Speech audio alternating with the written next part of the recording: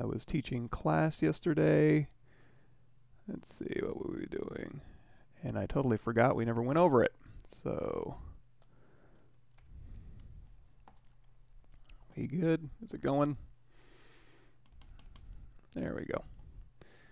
Okay.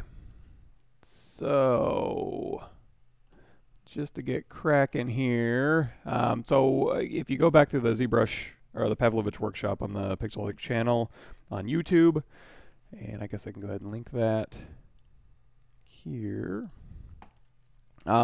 We went over knurling where we basically made a polyplane, and I guess we can just do that real quick. So if we go over here to the plane 3D here, make it a polyplane, go into make polymesh 3D, go in here to geometry, just hit reconstruct to get however many squares you want, delete higher, so we just have a plane with squares on it. You can go down here to initialize as well when you just drag out the primitive.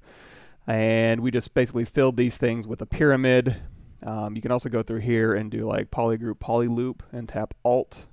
As you tap and then tap Alt, it'll go ahead and just cycle through different polygroup colors. So then you can just make these all one polygroup like that. And hold on just a second. There we go. So that's how we did that. And then for the knurling part, we went ahead and just duplicated off this plane here. So I'm just going to hit clone. And now we can go here to geometry. I'm just going to keep hitting reconstruct until we get a very simple plane. And then we'll delete higher again. We're going to mask, hold down control and drag out, mask that middle, control tap to invert, hit W and to use the transpose line, control drag to unmask. And then we're just going to go over here. If you turn on X, that's going to be your activate symmetry across the X symmetry here. We're going to go to bridge, 2 points, here to here. Hold on, let me use my mouse. There we go. Here to here. And then we've got our pyramid there. And then now we have our polyplane here that we can now go in here to BZM, ZModeler brush, hover over a face, do insert NanoMesh. We're going to do a polygroup, so we're going to do one polygroup here and then one polygroup here with different nanomeshes. Well, same nanomesh, different settings. Hit M to grab your nanomesh. But before we do that, we're going to grab our cylinder and drag it out, and you're going to see these are all kind of just twisted all over the place. You can go down here to your nanomesh and say, hey, you know what, do alignment to normal, and that'll kind of make them work correctly. If you have no alignment, though, you can go over here to your modified topology, and you can say align edge, and that'll go ahead and align all your edges, which might make it a little bit easier. And then we will, do I want to replace that? Let's undo that. And then without anything on there, now that you know what it's doing, let's go ahead and do an align edge, and then we're going to hit M, and then drag out our cone right here, and then go over here to nanomesh, and we'll do our, to zero out your rotations basically. We'll do fill at a scale of 1, and then on the other polygroup we'll drag it out, and we'll go to index 0. We're going to copy. What were we doing here? Let's see. Yeah, copy, and then paste that in index 1, and then you can do an X offset. Is it a Y offset? There you go. We'll do a Y offset of 1. And then if we turn NanoMesh off, we can grab these middle cubes right here, turn it back on. Well, hold on. Let's do NanoMesh off, grab these middle cubes here, hit F to frame, and then we, make your document size the right size, frame it, and then turn your knurling back on, and that'll go ahead and give you a tiling alpha. Hey guys, thanks for showing up. I'm just going back over the knurling that we did earlier. If you go back to the YouTube channel here, you'll see, well, what video is it? I want to say video broadcast number 10. We went over knurling here. I'm kind of re-going back over it because I forgot to mention one thing. I was teaching yesterday and we were talking, and knurling came up again. Knurling's a really big deal in the 3D world for some reason all of a sudden.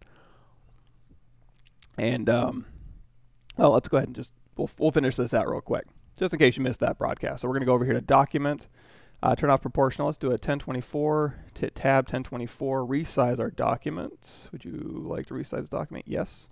If you want to make sure you see the edges, take this zoom and just zoom out. Grab your plane here, and then we're going to go into turn NanoMesh off, I'm going to grab the center polygons here, hit F to frame. It's this little frame button down here. Turn NanoMesh back on, and then Control-Shift-Tap to bring back those outer edge rings, and then you can go over here to Alpha, grab Dock, and that'll go ahead and grab a tiling alpha for you that you can then, export onto, let's throw that on the desktop here. And now we have an alpha that we can just tile through as a surface noise or any sort of displacement, any height that we want.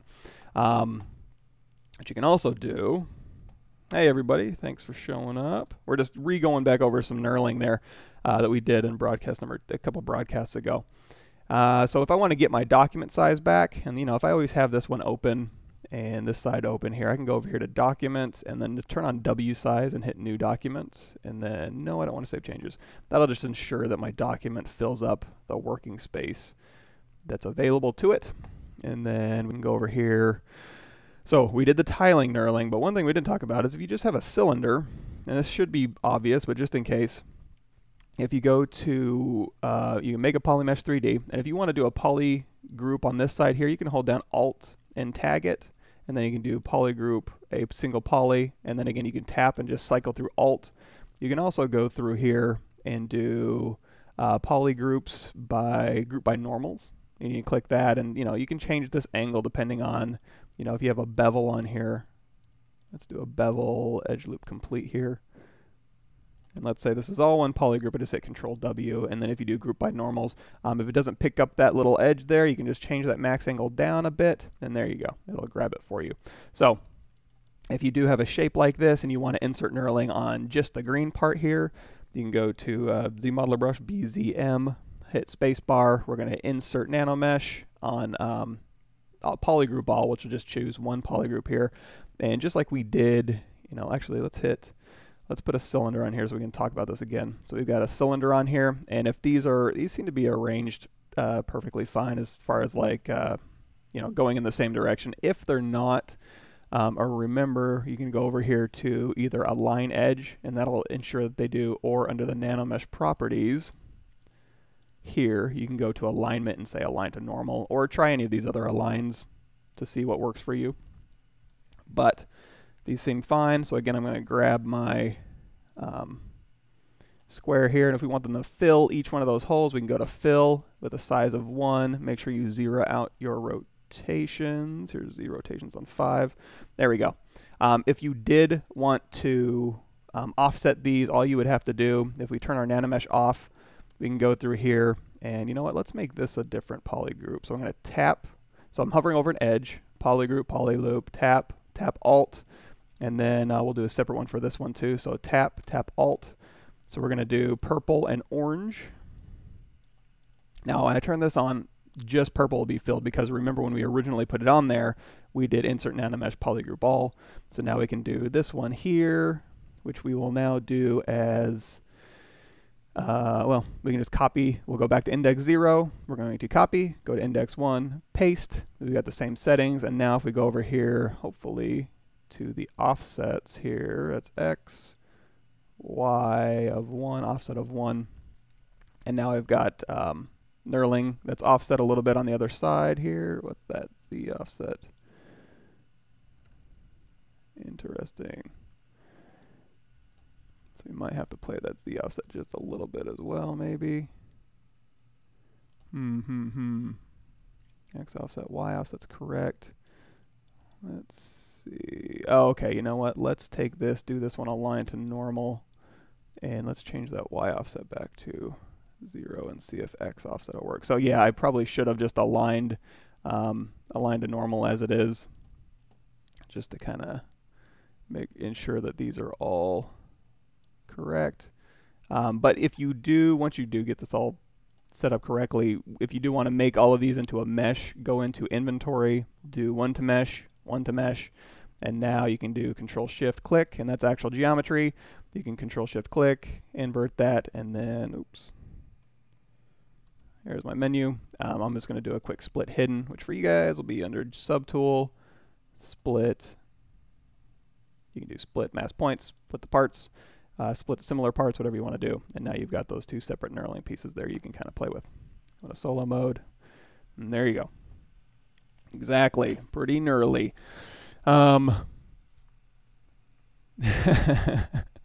That is true. Yeah, it's like a cool, cool little bracelet, little rocker bracelet. So I just wanted to make sure I hit that up, just because we talked about the tiling knurling with the alpha in here, which you could, you know, apply UVs to this thing and tile it. But you can also just throw knurling on there, and it's a little less destructive if you did want to have knurling pattern on there and didn't want to apply it to your mesh or anything like that. It's not, I mean, you can always go back and change these things since it's actual geometry. So anyway, you can also store a layer and store a morph target if it was applied to your mesh. You just don't have to subdivide your mesh up a lot to get this kind of look. So let's go ahead and delete all. Cool. And everybody good? Let me look through here real quick. Hey,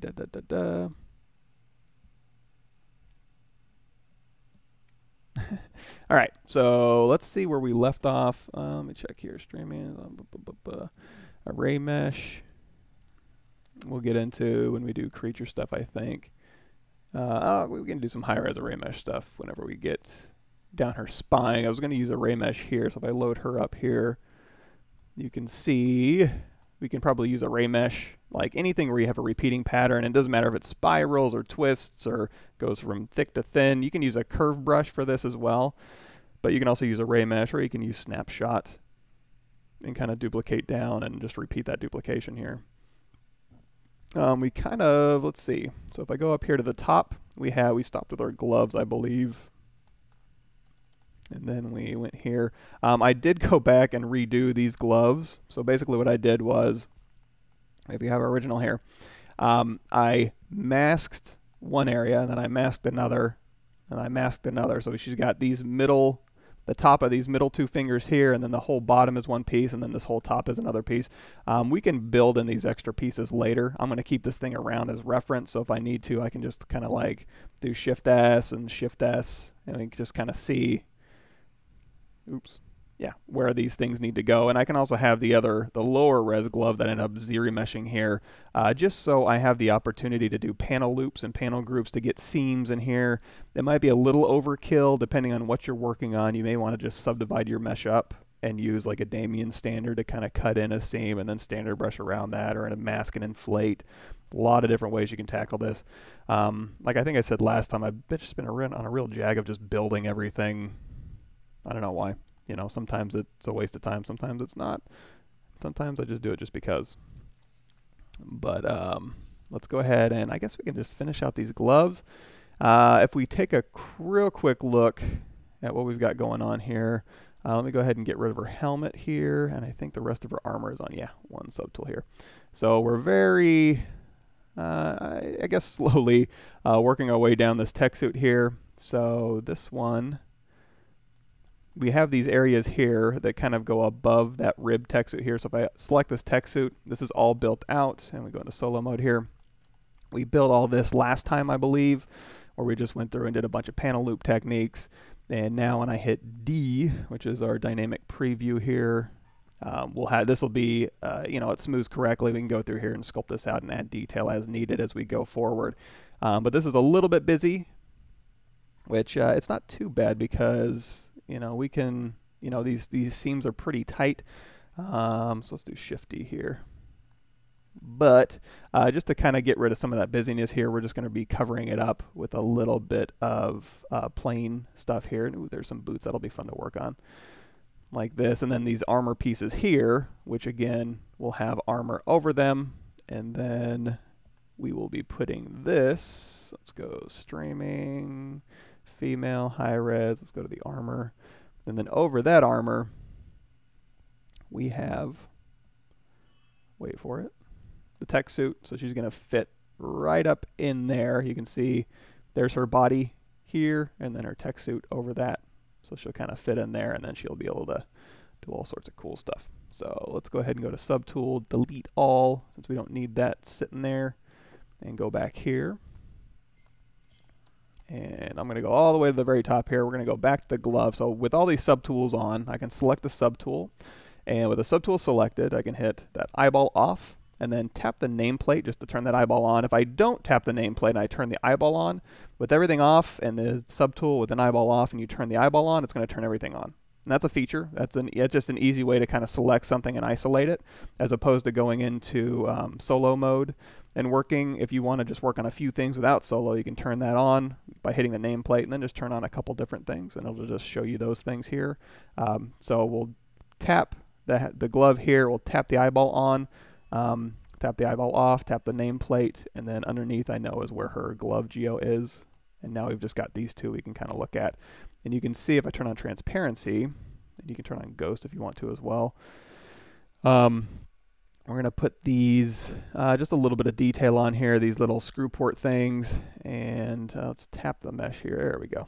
With the local on, it'll just circle around the last place you touched, which is really important when you're working on gloves. If we have this off, and whoa, and we're working, and we're trying to like work on a finger, and we're rotating around, it's going to be way off my screen. So go ahead and tap local, hit F to frame, and start working. Another thing you can do is when you're only working on one object that you know you can mirror and weld, let's go ahead and we've got this one selected. I'm going to go out of X symmetry mode by tapping X, which is just transform, turning this activate on and off. And we'll do Control Shift, drag over this one. Now, if you want to get rid of something, tap Alt as you Control Shift, and that'll delete it. Or you can grab this side, and that'll hide that side. It doesn't delete it. Visibility hides it. And then we'll do a Geometry Modify Topology Delete Hidden. And then same thing for this one here. Hold down Alt. And what's this one here? Let's go into solo. Oh, we need to turn off X. Alt, delete hidden. So now we just have one glove to worry about. We don't need one floating back here to take care of. We just can do one glove on one side and then later mirror it, mirror and weld. And okay, let's see. Everybody good still? I haven't tried the plugin Scene Manager. I don't really have, I mean, I've had scenes that have a bunch of stuff in them, but really, I will check it out. I also have a key program that I'm still investigating as far as like having when I hit Alt or Alt S or Alt D and stuff, I can have that show up on the screen. But I'm still kind of looking at options for that. I have QI Lite or something like that. Or Pro I'm checking out. But yeah, so here we go. I'm going to do Shift S. And oh, speaking of plugins, if you go to, let's see, YouTube, Joseph Drust has a really cool plugin. The knurling thing reminded me about this, so I went ahead and did a really quick nanotile thing. You can check it out. So that's using Joseph Drust plugin here. So we go to Z plugin, and we do if you install this, you can go through here, and it has a ton of tiling options, and it's for tiling for sculpting, using wrap modes when you sculpt, and also tiling NanoMesh, which really hinges on making sure that you have that random array turned off when you tile, and then also having the padding and also having the correct wrap mode. And this takes care of all of that manual work. So you can do it manually, but this nanotile, and also as far as baking your maps, it works really well. So check that out. And if you Google ZBrush Central nanotile, here's the ZBrush Central thread here, where you can just grab it. And that's that nanotile plugin Joseph Drust made. Very cool, very, very helpful. And I'm just going to go through here and do Shift S for these screenshots here. So we've got this one, and we'll do one for the sides. And this isn't really important. I didn't spend a whole lot of time, obviously, concepting this thing out. So there'll be a lot of room for improvement as we move forward here. And also I'm going to load up, right click. Come on, there we go. I'm going to load up some reference here. I'm going to use Quadro Reference Viewer, and I'm going to see. This will load up some images by default here. I'm going to autosave, Add content, close that preset. I'm going to see if I have a glove, because there were some motocross gloves I was using. Let's see, streaming. That'd probably be under Robo Viking. There we go. Female armor reference, female reference. Is there some glove? Yeah, glove reference. So there was some cool reference from yeah, motocross. Basically, you know, some really, let me see if I can drag this over. There we go. So this kind of reference here. So this is where I kind of got the different little ways to kind of break up and add little cool knobs and stuff to it. So I'm going to have that up as we work on this glove here, and we talk about seams and possibly even tiling some texture through there. And I'm not doing a specific glove, but just kind of a cool glove, hopefully. Let's see, everybody cool? And if I miss a question or anything, just throw it back down. Just keep asking and I'll try and pick it up. I'm just kind of doing quick glances over there. So we got this glove here, and you know what? We actually have another piece. I'm going to turn everything on, and then go out of solo mode here. I'm going to alt-tap this little plate here, shoot that to the top so I know where it is, and then I can just turn all these things back on like we talked about. And then now that I know where it is. And so we'll start with this, and we went through here and we ZRemeshed this thing, which is looking good. If I want to, I can go ahead and panel loops this thing, so I can go into solo mode here, and we can go into like geometry, edge loops, panel loops, and you can change these panel loop properties to kind of get what you want. This is a little thick, so we'd probably want to, like, you know, turn the thickness down quite a bit, and maybe turn that polish down because we're losing a lot of detail. So we'll turn that down to 0, and that'll just go ahead and panel loops this out. So then if we have double on, we can hold down Control Shift and tap, Control Shift A, and that'll just give us a one, you know, it's a very thin panel loop here, but it'll go ahead and add in, what settings we got? 5 loops with this bevel profile, and it'll meet in the middle.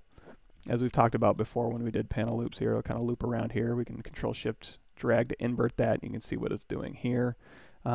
That's a very quick way to get geo, and if you hit D to do your dynamic preview, you've already got, you know, nice clean panel lines in here. However, that's not going to be what I'm going to be doing, I don't think. Although that is pretty quick. Maybe I do want to do that. Let me think real quick.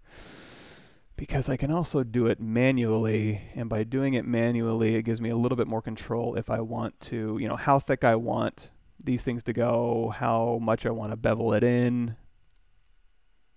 But really, I'm just going to be doing the panel stuff anyways.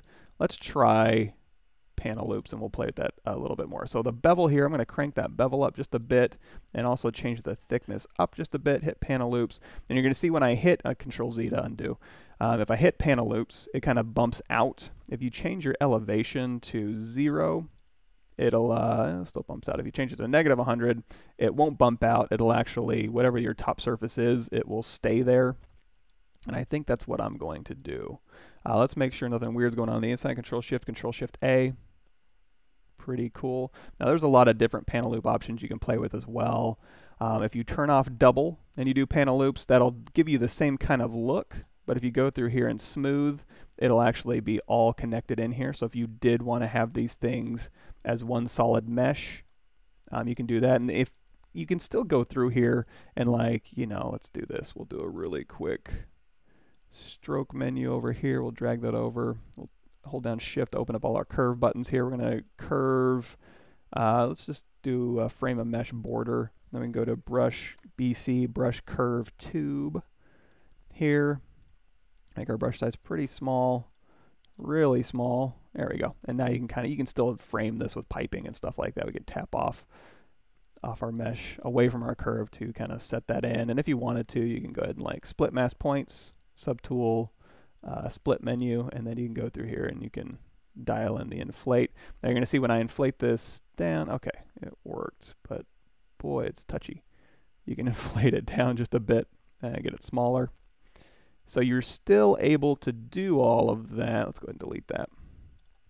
Even though, if we go into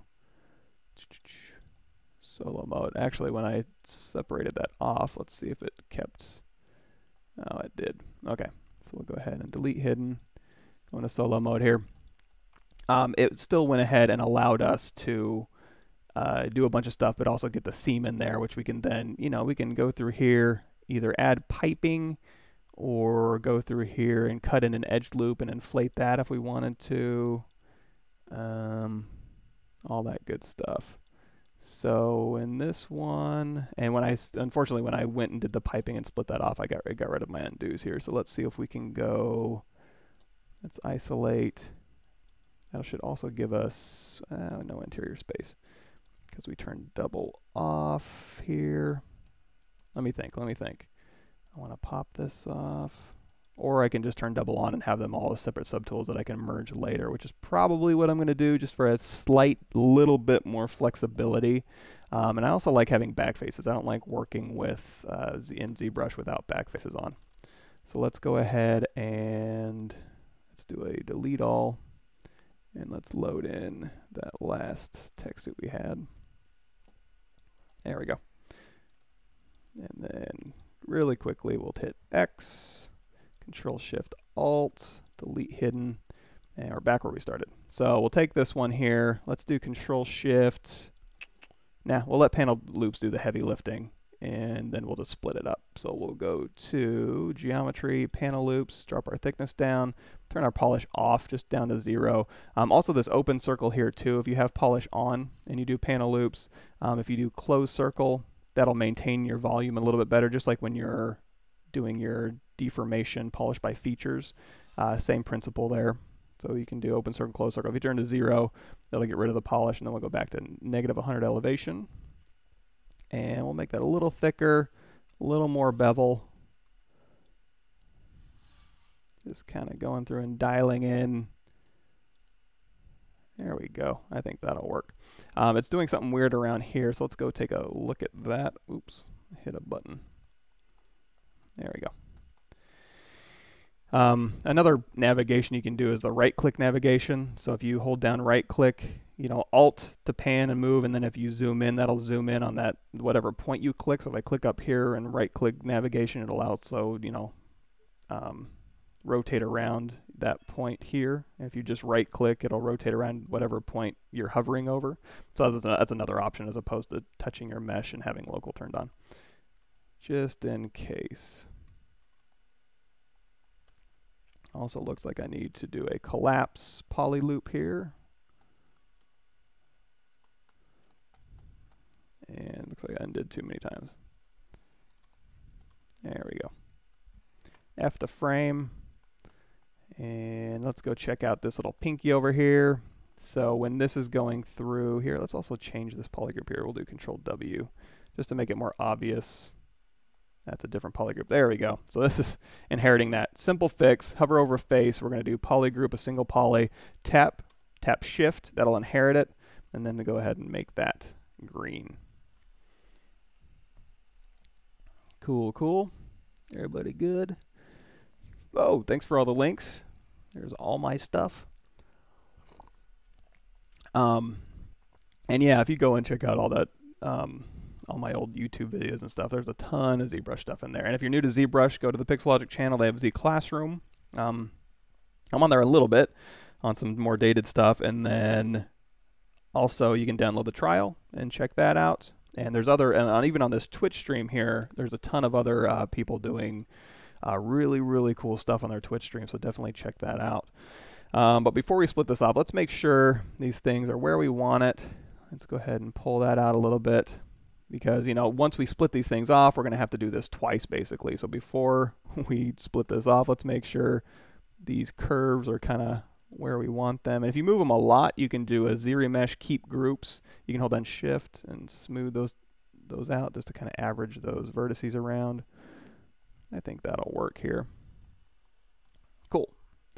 And then this isn't, that's not great. Let's go ahead and hover over that edge, and we're going to do a split edge here. We're going to split that edge right there, and then we're going to hover over that edge and do a delete, and we'll delete those two edges there. And that'll just kind of give us a straighter line across there. I'm not worried about animation. I'm just worried about, getting this thing to smooth correctly once I do panel loops, and just kind of ensuring that there's nice clean cuts here. So for this one here, I'm going to do bridge 2 points. So I'm going to hover over a point, click that one, and we're just going to bridge those two. And I think it can keep that polygroup here. If I wanted to, I'd also probably put in maybe another little cut here to kind of alleviate that. Or we can actually, let's go ahead and, now that we bridge that, let's see if we can collapse this edge and see if it's fine here. Oops.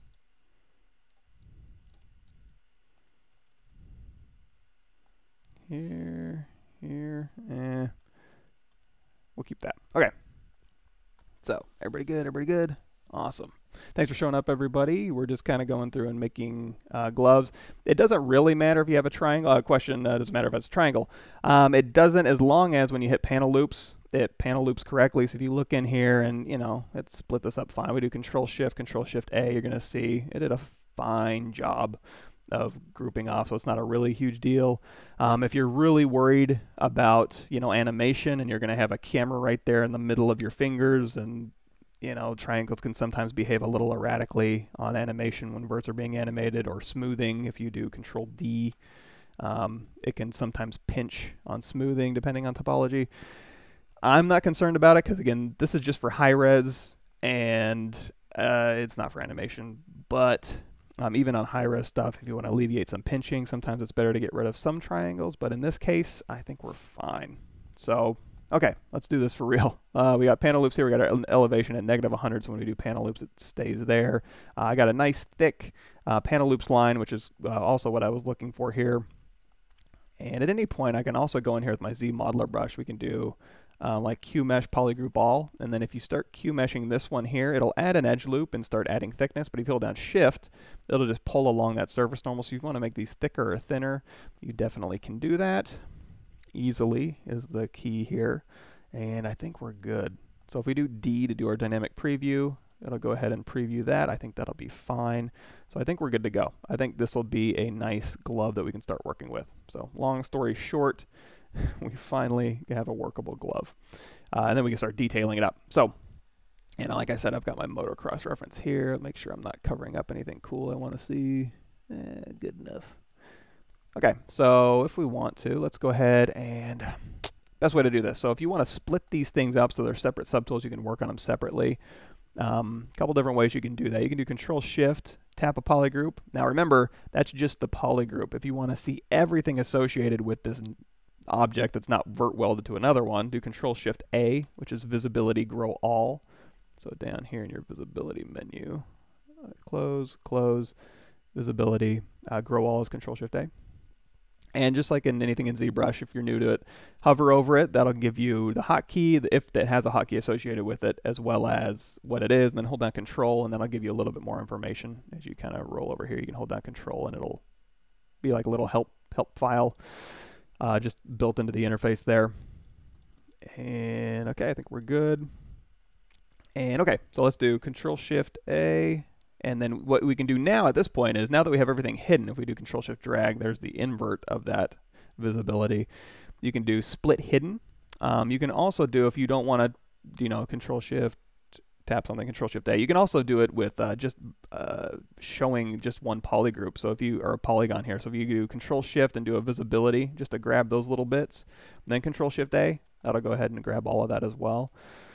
So you can also go over here to the split menu. You see if we do a group split, that's going to split all my polygroups apart, which is not what I want. It would be safe to do that if we went through here to Polygroups, Auto Groups, and that went ahead and just gave me a polygroup for everything. So now if I do Control-Shift, it'll grab all of it here. But then I lose the flexibility of having my interior spaces here.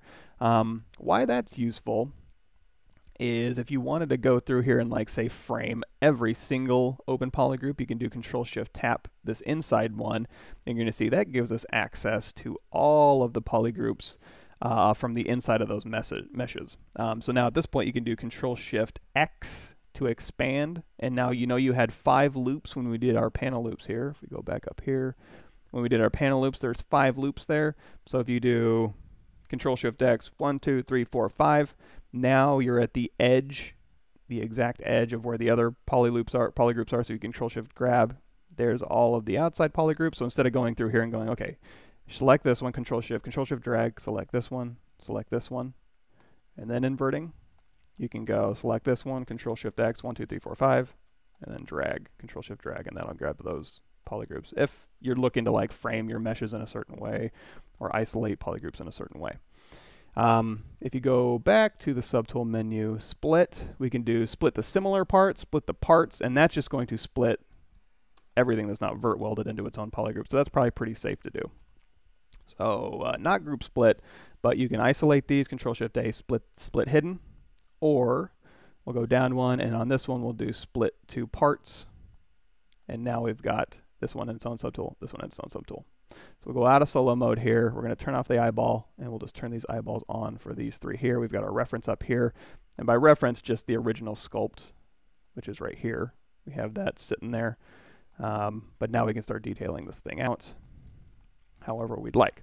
So looking at my reference, they got these little plastic knuckle things going on. Let's make some of that stuff real quick. And we'll see if we can find the best way to kind of make these things. Now, because these, when I ZRemesh this thing, it kind of ZRemeshed the buckles in there because I didn't like, what I would normally do is go through here and mask these out and then pop them off and then continue to refine those before I get to a point where I'm like, okay, that's pretty cool. That's what I'm looking for. I just ZRemeshed it, so it kind of built it in there. So you can go through here with smooth and just kind of smooth these down because you know, and it's Alt Tab. Because you know we're going to go through here and start detailing this out even more. Another thing, I have this kind of embedded in here too, so we might be, let's go into Clay Brush here.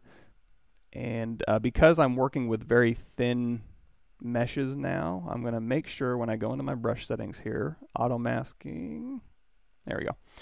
So if I have my clay brush here and I'm clay brushing away and it's like pretty sweet, and then you go around to the other side here under solo mode, it's really pulling through my mesh, which is not necessarily what I want. Go over here to all the brushes you're using and just turn on this back face, and that way you can ensure that as you're brushing on this top face here, it's not pulling through the other side.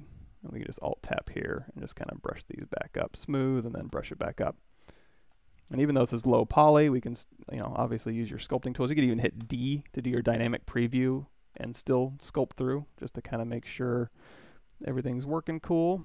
And Shift D, like so.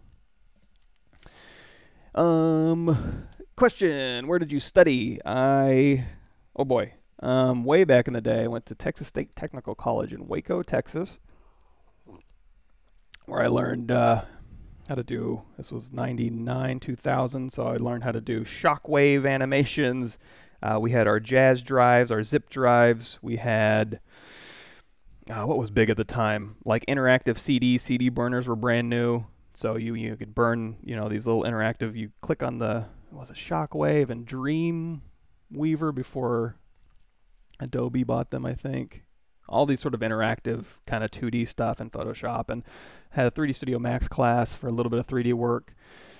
And then I went to Ringling School of Art and Design, now Ringling College, and that's where I got my bachelor's degree in animation. So I got a associate's degree in integrated digital imaging in Waco, Texas, and then I went to Sarasota, Florida, and got my bachelor's in computer animation at Ringling College.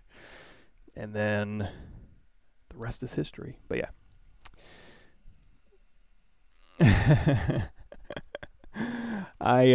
Yeah, I mean, oh geez, it was quite a while ago. I'm trying to remember. Yeah, because the CD burners just come out. My first computer, back when I very first started, I was going through the magazines, and you had to buy these SGI machines, the Octanes, and they had 512 meg of RAM, and they were like $15,000, and that was actually cheaper, and they were starting to get cheaper at that point. They used to be even more expensive than that. Just to do any kind of 3D work, because computers back then were not super robust. I remember working playing on my stepmom's Mac, and I was playing like Doom at 640 by 480 on the middle of the screen, and Seventh Guest at a very small screen. It kind of came with a computer. Any tips for self-taught aspiring 3D artists? Man, the world is your oyster. Everything is at your fingertips, really. I'm not saying you shouldn't go to school, because the most valuable thing I got from going to school was the faculty is really good at Ringling, and I would say by all means go to Ringling if you'd like, but also working with the students there was really important, because you're going to be around them all the time, and that kind of gets you acclimated to the kind of teamwork environment, as well as learning how to learn, and also learning from others is super important. So I learned a ton from just going to Ringling and just being around the students there, and you know, the super talented students really kind of pushed me to excel as much as I could. Let's go ahead and we'll go ahead and smooth this out. You're also going to see in the bottom here I cut in some lines here, which we may just Damien standard that. Anyway, but yeah, I mean, geez, there's so many resources available now. When I was going to school, the internet was not super chock full of technique per se. There was a couple really old ones. I think Bay Ray was pretty big at the time, and Jeff Unai had some cool stuff too, if I remember. But yeah, nowadays, geez, there's a million Gumroads. There's a million. Even the companies themselves are really good. Like Pixelogic's really good with their Z Classroom. For anything you can find, you can usually do all that stuff. Do you remember the time when smoothing was only Bezier smoothing? Yep. Yeah, we started with what was it? NURBS, non-uniform rational B-splines. I still remember that, but I don't really use them all that much. And but yeah, still NURBS modeling is really important. And doing the NURBS modeling made my transition into other CAD programs a little bit easier as well, just kind of that methodology and workflow. So, but polygons is my poison of choice. Cool. I remember I was living in Louisville, Kentucky, and my first 3D quote unquote was I was in grade school. I went to a magnet school, so it was a little bit weird what we were kind of working on, but we were basically plotting points in 3D by typing in the vertex coordinates and then having the ability to kind of rotate around. So you'd plot the points, and then it would connect the line between the points. You could draw like a little house in 3D, and then you could kind of rotate around it. But I was like, I didn't do it. The teacher did, and I was like 6 or something. Gnomon's good, sure. Yeah, there's a ton of really good resources available to you for the aspiring 3D artist who wants to be self-taught. Really good stuff here. Okay, so let's go ahead and smooth this out here. I don't know why I feel like I've been concepting this thing for so long. I'm almost terrified of actually working on this. Let's do a quick save here. And we're going to go to quick save, and we'll just load up that last one here.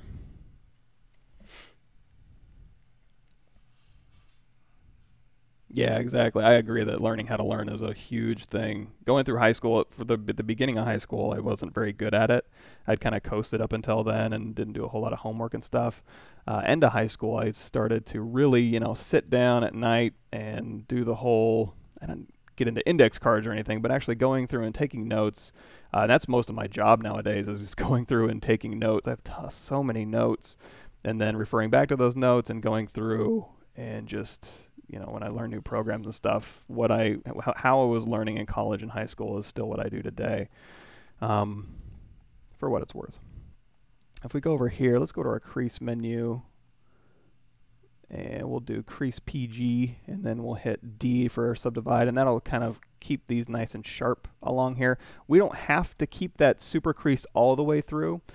For example, if we go here to geometry, we have our Crease menu here, and we also have our Dynamic Subdivision here. So we'll open both of these. Now you're going to see our smooth preview is only going up to 2, which means we Control D once, Control D twice. So we subdivided it twice is what it's showing us. If we change that to 3, that'll be 3 dynamic subdivisions. Our crease level is set to 15 by default. If you set this to 1, that's basically telling it it's doing the equivalent of crease where I want it creased, subdivide once, uncrease everything, and then subdivide again. And what that gives us is we do Shift D and then D again. You're going to see how it kind of just softens that transition. Might be easier. Let's do it on a different object here real quick. sorry, tangent, make polymesh 3D. So now, to polygroup this thing, we're just like we did earlier. You can go to polygroups and then group by normals, and then you can do here a crease PG under your crease menu. And now we just basically creased where those polygroups are. We can hit D for a dynamic preview, and that gives us a nice smooth cylinder here. But then again, if we go down here and we do like, okay, so here's dynamic smooth subdivision.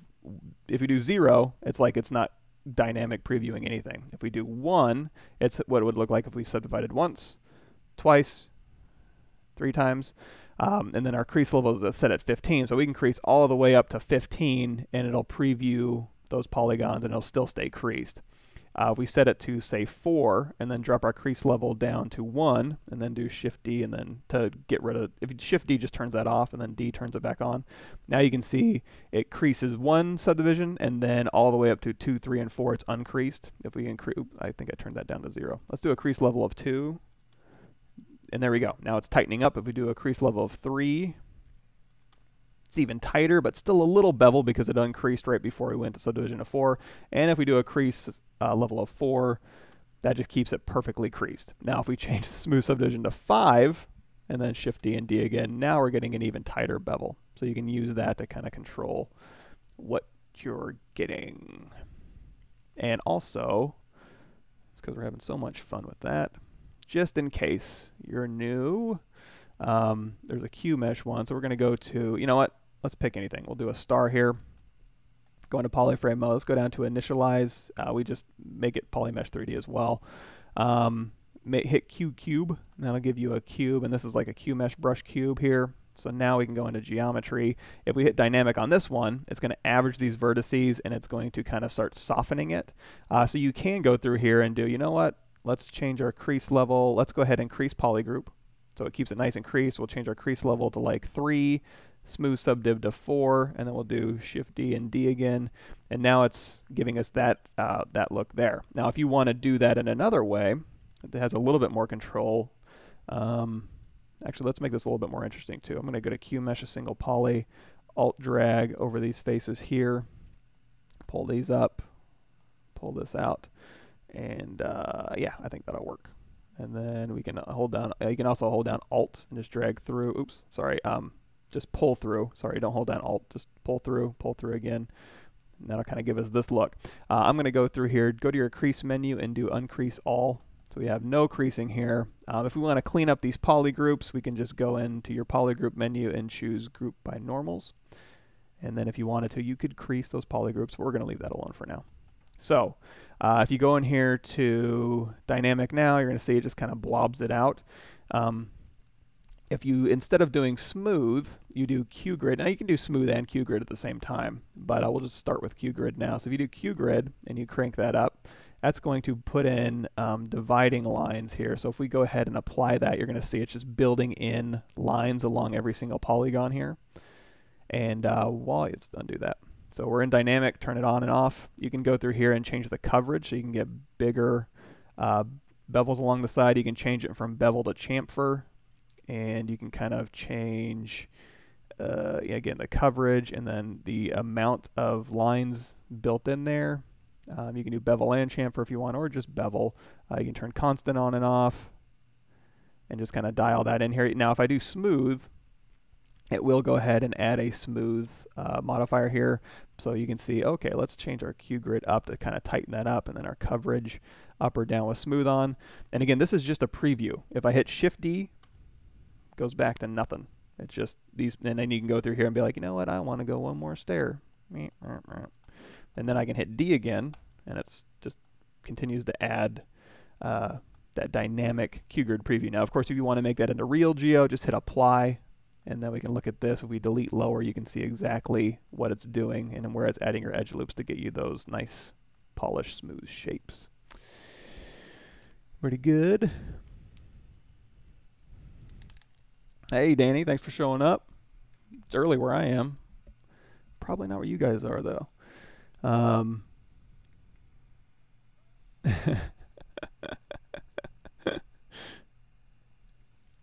Let's see. Yeah, and yeah, anything you can to get any sort of, while you're learning 3D, get it embedded in your head. And for me, it takes a lot of just doing it as well. It's not, I have to get the mileage out of the program. If I just do it once, and even if I take notes, I'll remember it for a bit, but then if I have to go back and do it again, I'll be like, oh, let me grab my notes, because I'm not going to remember it, but at least I have my notes to refer back to. That's a little bit quicker than going through videos, but then I can also link to videos in the notes so that if I do want to watch the process again, I have access to that. So whatever it takes. Yeah, like a cheat sheet thing. Exactly, Gambler. And yeah, Thomas, yeah, and also self-taught and problem solving. My entire job revolves around how to solve problems. And because, you know, you'll set yourself up to do one thing a lot, but then if you have to transition to a different type of game or another type of asset, you're back to square one almost. And not really, because you can bring the experience you've had from before to attack those problems. The problem to solving problems is if you've only attacked problems a certain way. I always say, you know, it's the old thing where he's like, okay, I'm really good at using this hammer, but unfortunately, if you only have a hammer, every problem is going to look like a nail. And so if you need to, you know, I don't know, put up or, you know, fix a watch and all you've got is a hammer, you're probably not going to fix that watch very well unless the problem is just tapping something on into place. Hopefully it is, because if you have to go through there and unscrew something, you're kind of SOL if you've only got a hammer. So that's why I like ZBrush, is because it allows a ton of problem solving techniques all within one program. But also kind of, you know, expanding your horizons and learning new stuff is never a bad thing either. Just to have more tools, different types of tools in your tool belt, even if it's the same kind of tool sometimes. It's useful to have like a ball peen hammer versus a jackhammer versus a mallet. You know, they're all hammers, but you can kind of use them for different things. You know, just kind of expanding yourself that way. Let's go ahead and go to Subtool here and delete. Okay, make some headway here. Hit F. There we go. Shift D. Okay, so we've talked about smooth subdividing and all that good stuff there. You don't want to be me, trust me. Also, if I start sweating profusely, I'm talking faster than normal, even though I'm a super fast talker. I took my wife's pre-workout this morning. I stopped taking mine just because there's no point in having two different pre-workouts, so I'm taking hers, and I think hers is a little stronger than mine. Mine's pretty mellow, but hers is pretty intense. She's a big fan of James Harrison from the Steelers, so she'll watch his Instagram, YouTube videos, and then go and work out with her pre-workout, which is what she's doing right now. And I'm not working out. I'm sitting at the computer, talking really fast and trying not to sweat. Okay, so we've got this here. Okay, let's go ahead and start detailing this thing up. So before I get to where I want to put this stuff, let's go ahead and just start dialing in some quick detail. We've got the seams kind of built in here, so I'm going to hit Control D. So I'm actually going to add subdivisions now. I'm not going to just preview those subdivisions. I'm actually adding subdivisions. And now at this point, we can start going through here, and wherever, you know, you have thumbs or things that wrinkle a lot, let's go ahead and go to our standard brush here, go to stroke, and if we go up here, we can close all these curve things down here. We've got lazy mouse turned on. You can crank that lazy radius up here, so now we have a nice smooth stroke, and then you can tap L to turn that off. Now by default in the standard brush, that stroke is going to be, lazy mouse is going to be set at 1, so it just kind of evens your stroke out. An alternative to that, or something that's similar to that, is I usually just go into lazy radius and then tap L to turn that off, and you can just, again, tap L to turn that on and off. If you go over here to your mouse average, you can crank that up as well, so with lazy mouse off, it'll still kind of average your mouse strokes, or your, in this case, your tablet strokes, and allow you to do some of that stuff.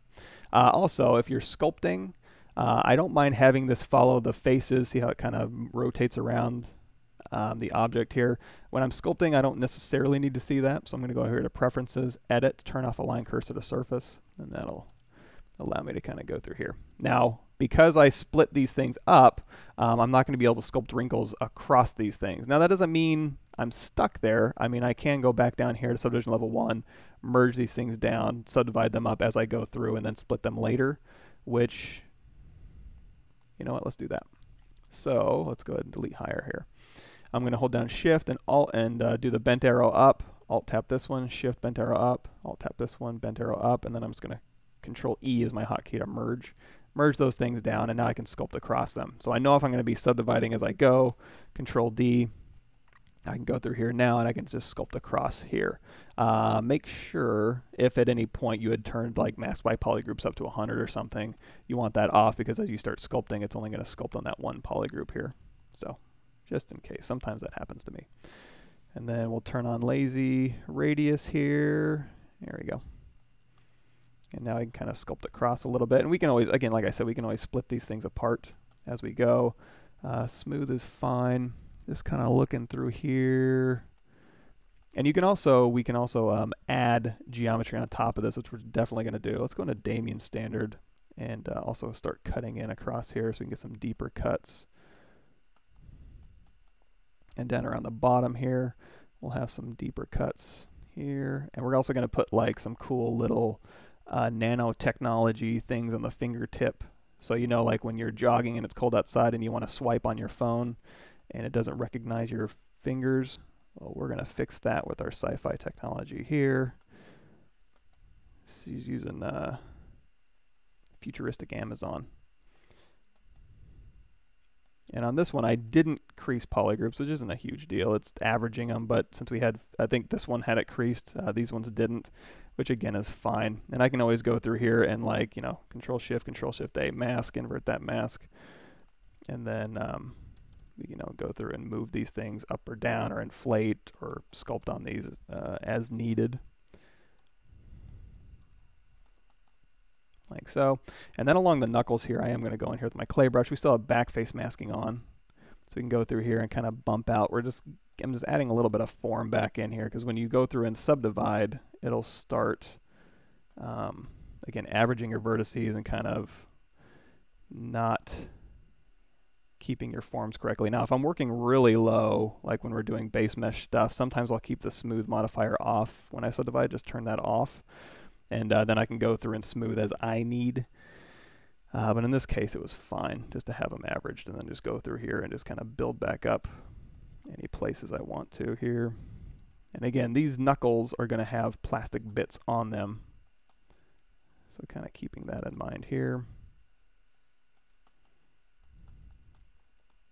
And then through here, we'll cut in some panels here down on the bottom here. Again, we'll use our Damien standard brush. And if you need that, it's B, D, and then S to get your Damien standard, DAM standard.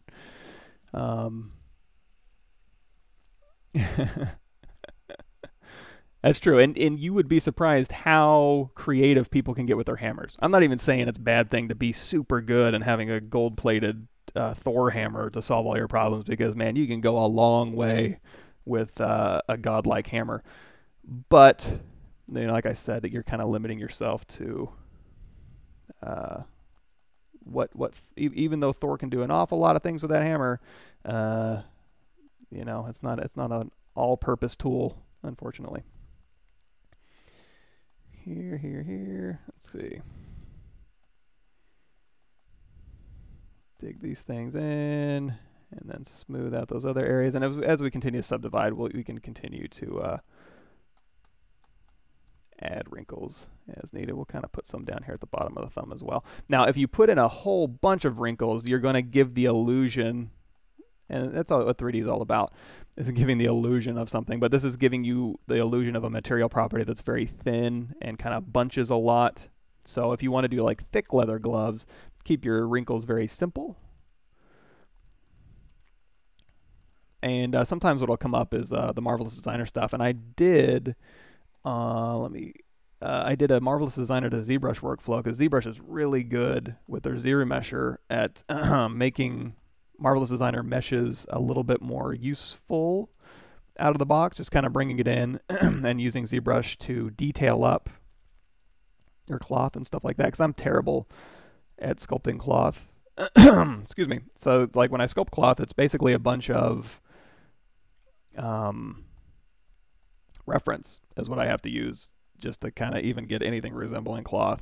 Is just a ton of reference. I mean, there's some techniques and standards that you can do to, like, you know, make sure your cloth, when you're doing wrinkles, it's not like a bunch of big loopy stuff. It's more straight and then curved and then straight and then curved. So you can kind of dial in your wrinkles like that. And again, for me, it's, you know, if you have to make it look like it's hanging convincingly, going through and just grabbing a lot of reference. If I need to sculpt some jeans, then I'll put on a pair of jeans and I'll just take pictures of it all the way around and just sculpt using that reference. There are people out there who can sculpt amazing cloth from their brains. I'm not one of them. So again, I use whatever I can at my convenience to kind of make me look better than I am. It's all about the illusion. And but yeah, it's another tool. And then using ZBrush to do all the detail work. I usually just do my primary forms in Marvelous, and then I'll bring it in here and just kind of crank it up a notch. ZBrush is super good at that. Okay, so we got this kind of detailed out here. Let's make sure, kind of keep looking at this reference here, and I'm kind of deciding how I want this to go down.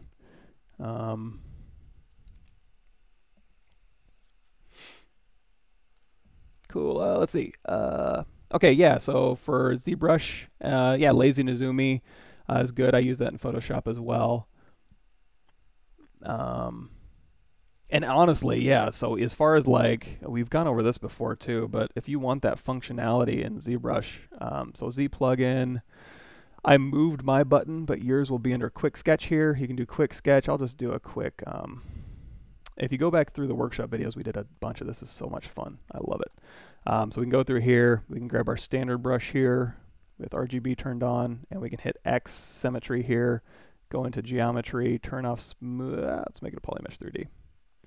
Geometry, turn off the smooth modifier just so we don't get the rounded corners here. Divide that up however many times you want for the resolution to polypaint on. Hit X, and then we can go through here and start drawing here. Now, because ZBrush does have lazy mouse built in, you're good to go. So we can crank that lazy radius up.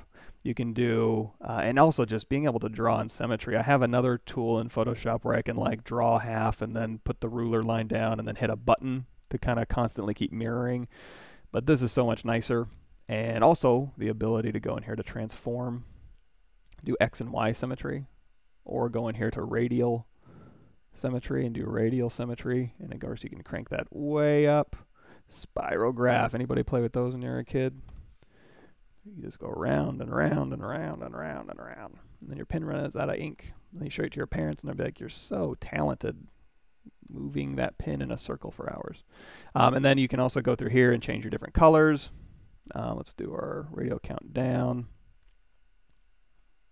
And because it's ZBrush, you can also, you know, you're drawing, but you can also go through here and you can use W to kind of pull up and use that to your advantage in your drawings if you want to. A lot of really cool stuff. In fact, when we were doing our armor that we showed earlier, let me load up an old version of that. Let's see, female armor. Let's go 01. So I drag this out. This is an older version of it as we were kind of working through. If I go down to the very bottom here, do I not have it? There was a, I must have deleted it out. Let's go to delete all. Tech suit, armor, mech suit, tech suit. Boy. And this might have been, yeah, I must have deleted it out. This is a very early version. You can see when we very first started, you know, kind of concepting her out. We did the base female first. If you go way back, we went through and we did the anatomy and kind of sculpted her out and remeshed her and all that good stuff. So been through a lot of fun stuff here. Now we're all the way up to gloves. So I'm going to hit Control D one more time on this thing, and we'll go ahead and just continue sculpting through where the compression wrinkles are going to go. And when you're talking about wrinkles, there's compression wrinkles, there's memory wrinkles, which is kind of like if you took a shirt and then wadded it up and threw it on your floor and then picked it up the next morning and trying to flatten it out, you would see a lot of, I think they're called memory wrinkles. Those I would end up using an alpha for because they're pretty fine and they don't really change the surface very much, but they do definitely have an effect on the final look. So probably having an alpha that you can drag out of kind of memory wrinkles, very fine wrinkles to give you that lived-in look is an option here.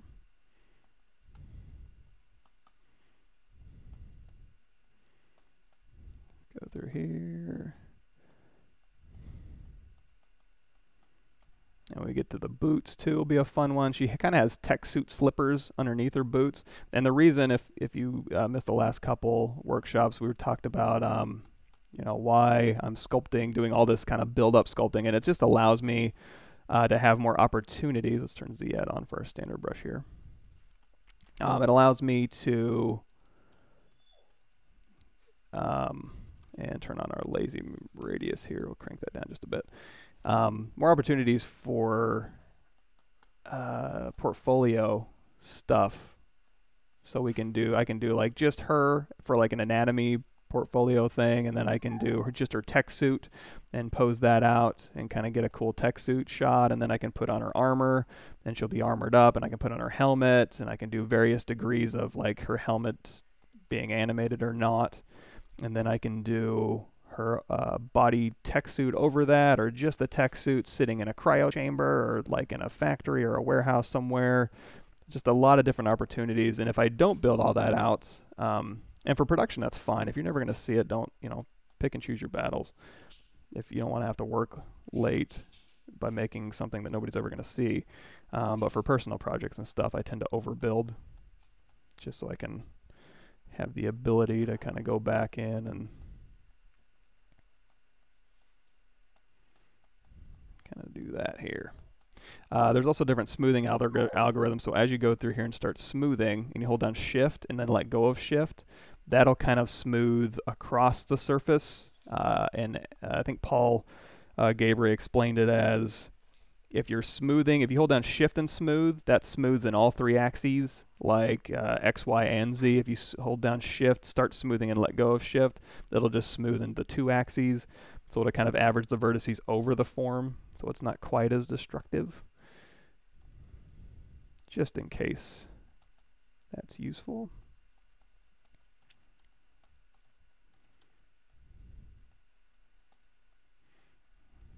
Okay.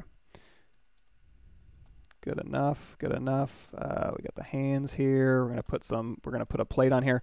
Now, if I wanted to use my topology brush to put kind of like a rubberized pad under here, like a SciFi roll of dimes, so if she hits somebody, it really hurts.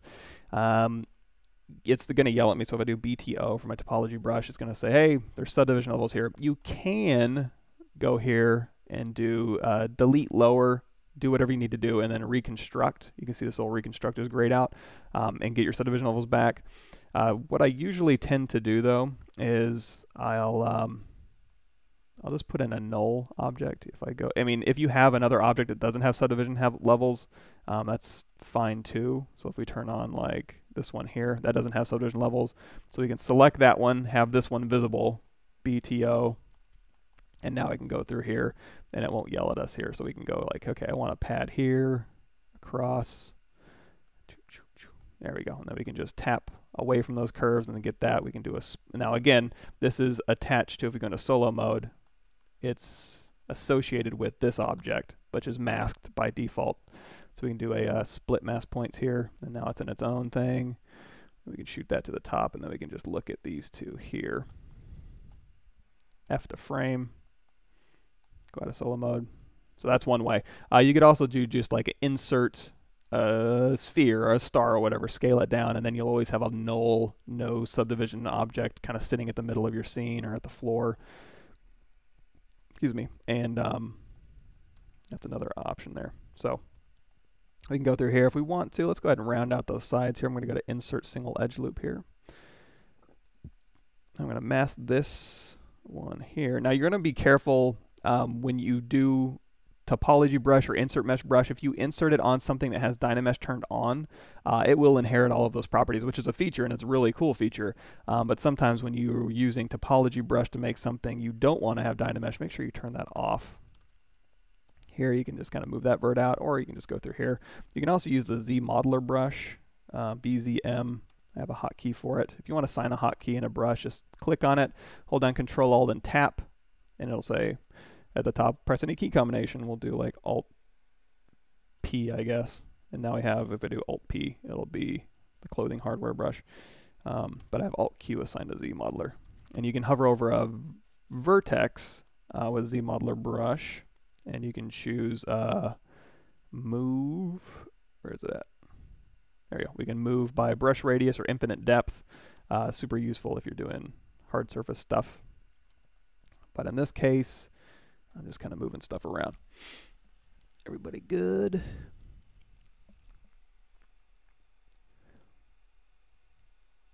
Oh, looks like I missed a bunch here.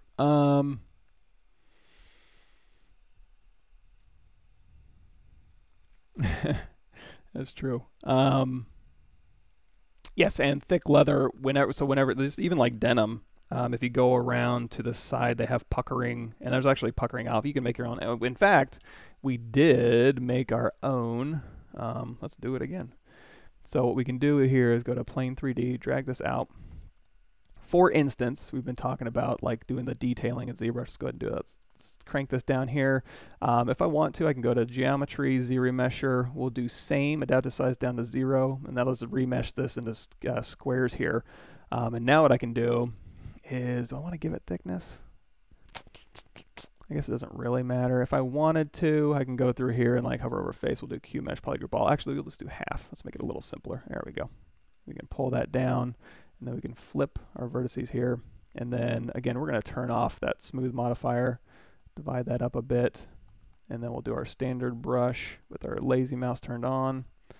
And we can go through here, and we can kind of do a jeans pucker on the side, or you know, whatever kind of puckering you'd want to do.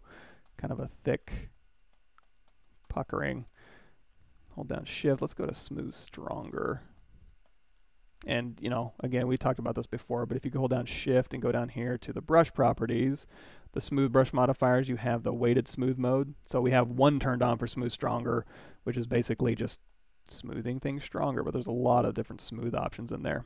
So if you make our puckering alpha, in order to make that, you know, you can make your document size and do all the stuff like we did for the knurling, but I'm going to make this a little bit easier. Go out of edit mode, go into my standard brush here, and we're going to go to our MRGB Z grabber, grab this out, and we'll just grab as much of this as we can. And what this is going to do is grab the texture, which we don't need, so we can just turn that off. But we grab that alpha here. So now what we can do is hit Control N, and we'll go back to our ZBrush hands here, hit F, tap here. Let's go ahead and subdivide one more time. And now let's take our, well, we can still some options here. So I'm going to hit the comma key here. We're going to go to brush, and we're going to go to our our stitch brush here. And they've got some stitches in here. So if we wanted to put like some lederhosen stitches along here, we can. But we can also switch that alpha out with our new pucker brush. And then we can just kind of dial in puckering along the side if we'd like.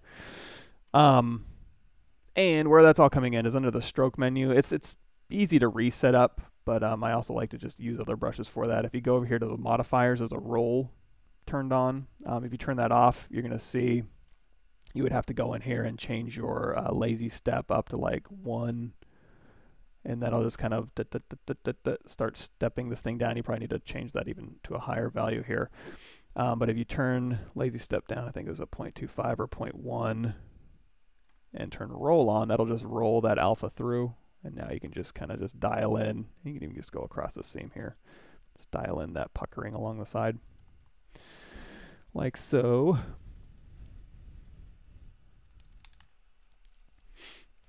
Oh, let's see.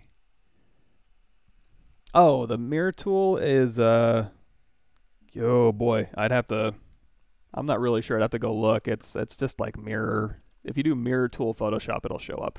Actually, if you download the Lazy Nizumi trial and go to the help docs, that's where I found it, was in there.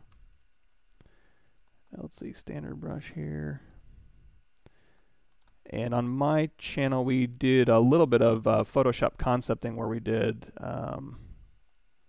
texture import. Let's see, characters. We did these robot characters, and we also did a couple weapon concepts here. So if we go to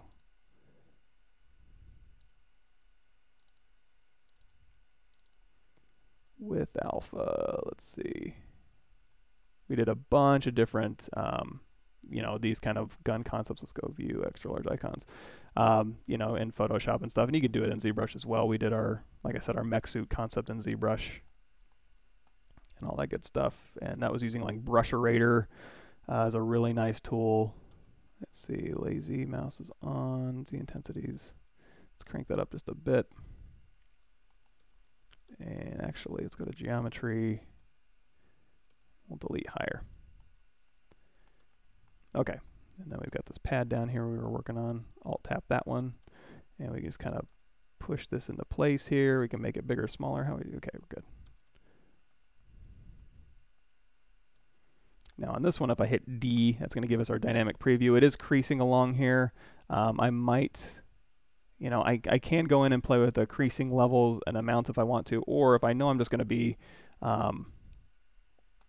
resurfacing this one, or I can just hit Control D and then go up here to uncrease all and just do it manually if I'm going to be pretty much leaving this alone, and then Control D again, and now I've got the bevels that I want here, like so. And then I'll Alt tap this one, and I can just pass my lazy brush around this and kind of make it look like it's kind of embedded in there. Now I could go in and build this out, and I can always go in and rebuild this. I can go back down to the lowest and kind of Q-mesh these things in, or isolate that top part here, but it might be a little bit overkill, so I'm going to leave that alone. If I want to sculpt through this object, I can turn on transparency and ghost, and now it'll allow me just to kind of disregard the object underneath, which is sometimes useful for this kind of stuff. So we'll go through here and smooth this a bit. And if that smooth stronger is too intense, just hold down Shift and bring your Z intensity back down. And now we can kind of go through here.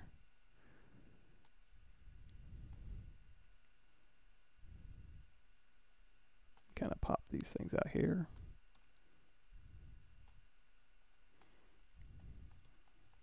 There we go. So she got this little pad on her hand here, which we can do all sorts of cool stuff with. I'm seeing it on some of this reference here. You can also, actually, speaking of reference, let's see what I was doing originally. So if I go down here to our original sculpt, go into solo mode, we can do, actually, let's again hit X to get out of X symmetry, hold down Alt and Control Shift, and then delete hidden. We just do one side and mirror it if we want. And now we can do Shift S, Shift S, and then Shift S and Shift S. And keep me grounded here.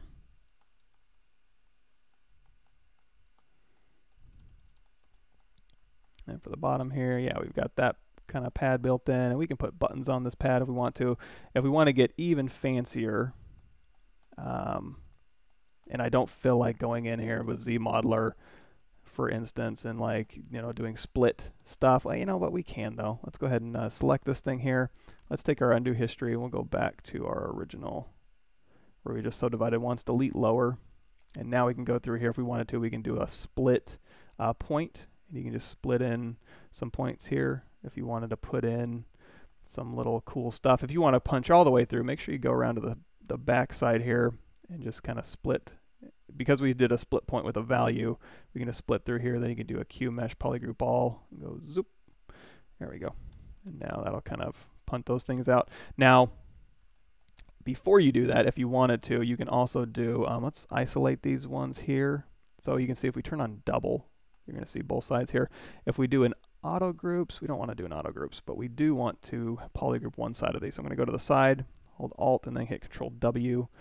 And now, since these are all one, we can do Q-mesh polygroup all. We can pull out, hit Control, and that'll pop out a new subtool here. And then we can go through here and Q-mesh polygroup all those ones in.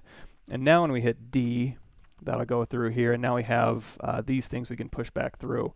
So if we go through and we grab this bottom polygroup here, we can Q-mesh and then hold down Shift to pull along that surface normal. We can kind of push those in a little bit. Same thing here. Oops, that's polygroup all. Let's do polygroup. If we do polygroup island, and these aren't on a flat plane. So again, you know what? Let's just grab these ones here. Control W. And now we can hold down QMesh and then hold down Shift and just punch those through. They can kind of sit in or kind of sit up over it a little bit.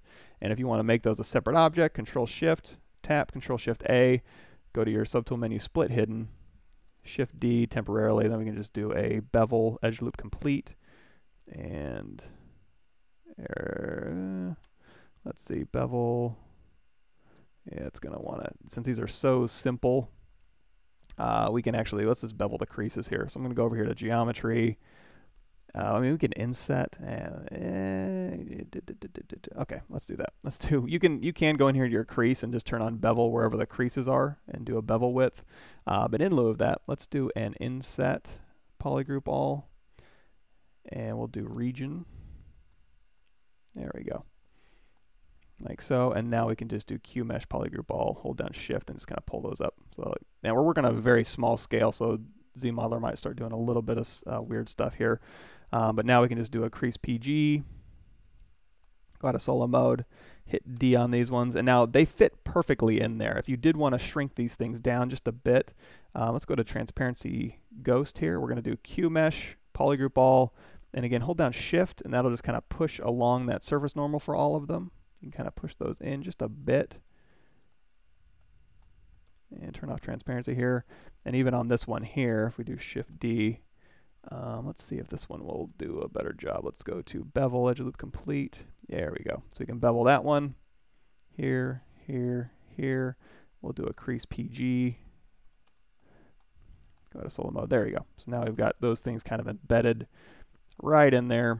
And now we can go over to our move brush here. We can kind of make that follow a little bit better. If you wanted to ZModeler that out. If we do Shift D, that looks like a little bit of a harsh line around here. So what I'm going to do is do a bevel edge loop complete. And let's do Shift D solo mode here. Yeah, those triangles are really not doing it for me. All right, we'll do another. Let's see. We could also do, alternatively, we could do a QMesh polygroup all and just pull this out. And then grab this one and hold down Shift and pull that up a little bit to get a bevel around the side. And then, what was I going to do? Oh yeah. So if you wanted to round this one out, you can also do insert multiple edge loops with interactive elevation turned on. And then when you kind of insert an edge loop and you pull out, you can either pull in to get kind of an inverted bevel in there, or pull out to get a rounded bevel in there if you want to. But I'm just trying to, if I hit D here, just softening that outer transition just a bit for her hand there. Cool, cool. Everybody good? Let's see. And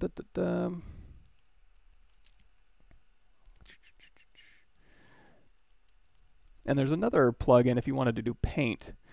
What is it? It's a Paint Shop. It's been a long time since I've used it, but it's also really cool, and it's built into ZBrush, I think. I mean, you can go and download it separately. Boy, where is that at? Texture? No. I thought it was Z plugin. There's a Paint Shop plugin that you can just go through and use ZBrush to kind of paint with. You can check that out.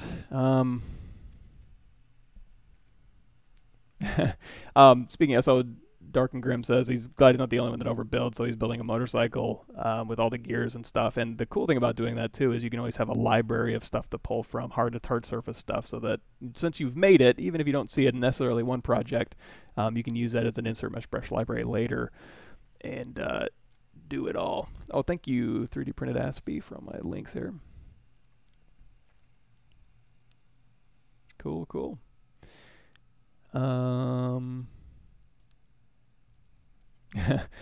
and if you missed anything previous to this, just go to the Pixelogic YouTube channel and you'll see all the past episodes of this Twitch stream and then everything forward. It does. Let's see if it'll work. I haven't actually used it with ZBrush, but let's give it a shot here. So if we have this here, and we go to our plane 3D, And you know what? Let's sculpt with it. This might be interesting. Let's do Control D. Wait, make Polymesh 3D. And okay, yeah, let's turn on smooth. Divide that up. So now if I'm sculpting here, and we go turn this on, by default it's just a pulled string, which is just like Lazy Mouse. But if we do something more like, oh, it's been a while since I've been in here. Let's do gears. So if you just tap, I think, is it going to do it? Again, it's been a while since I've used this thing. Steps. I'll have to play with this. In Photoshop I use it a lot, but in here I really don't. Actually, let's make sure I have Lazy Mouse turned off. Maybe that's it. Gears, let's add that up. Pressure, processing, rulers. I'm not sure about using it in ZBrush. I'll have to check that out. But it's very useful, especially for Photoshop that doesn't have a lot of stuff built in that ZBrush does by default. Like I said, you know, ZBrush has all that. The stuff I usually use in there is built into ZBrush, so it's not a huge deal.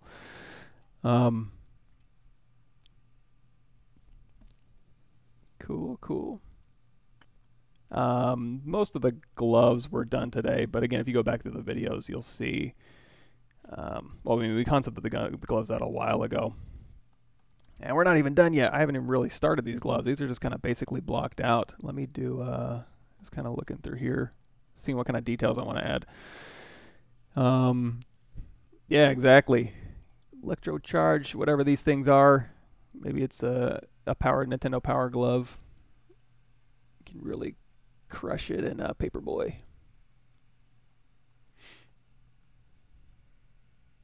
Oh, that's right. Okay, yeah, the capture window. So I probably need to change it. I think by default it's linked up to Photoshop, which is why it always works in Photoshop, and ZBrush it isn't. So I'll have to go through that setting there. Paint stop. Yes. Draw menu. Thank you. So if we go here to draw, is it in here? Where's paint stop? I always find it every once in a while, and I never end up using it. But I mean, I used to use it a while back, but not recently. Yeah, that's right. Hook the window. Let's try that. Let's see. All right. Let's see. Let's try that one more time. Here. Add this here and hook. After you click OK, simply place your cursor inside the window you wish to hook and wait 3 seconds. If the window is successfully hooked. 2, 3. Yay. Okay, there it is. Okay, so if we go back here, let's turn this off temporarily. Go back to our polyplane here.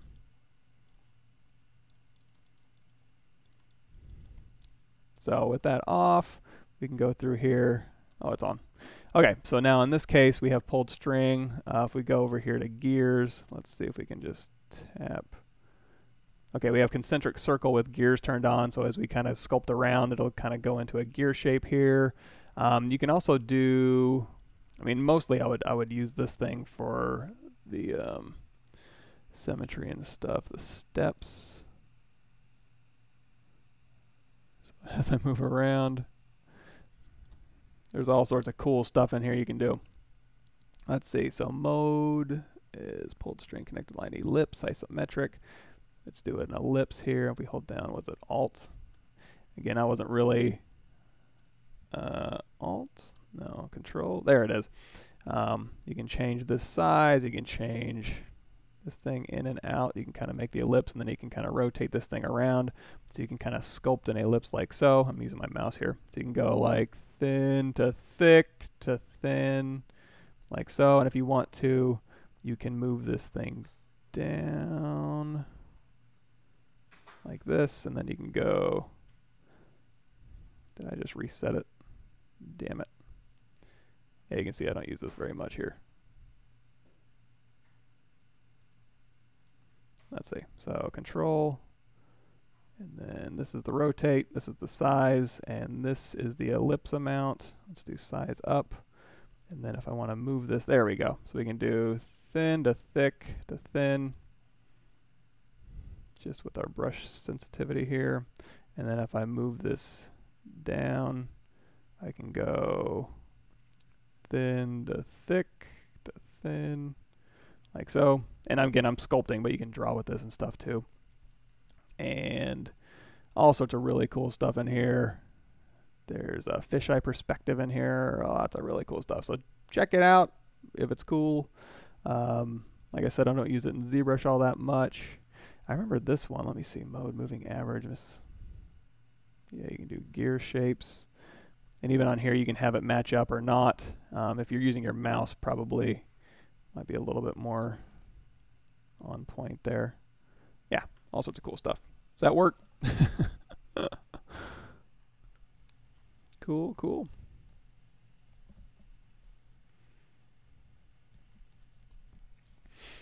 For carbon fiber, I'd probably end up using a an alpha that had carbon fiber on it. You could do a weave too. In fact, that Joseph Drust's nano tile that we talked about, he does a weave where he goes and switches those things out and then captures that as a weave and then tiles that through. You could also do it and kind of roll the carbon fiber on there if you were so inclined.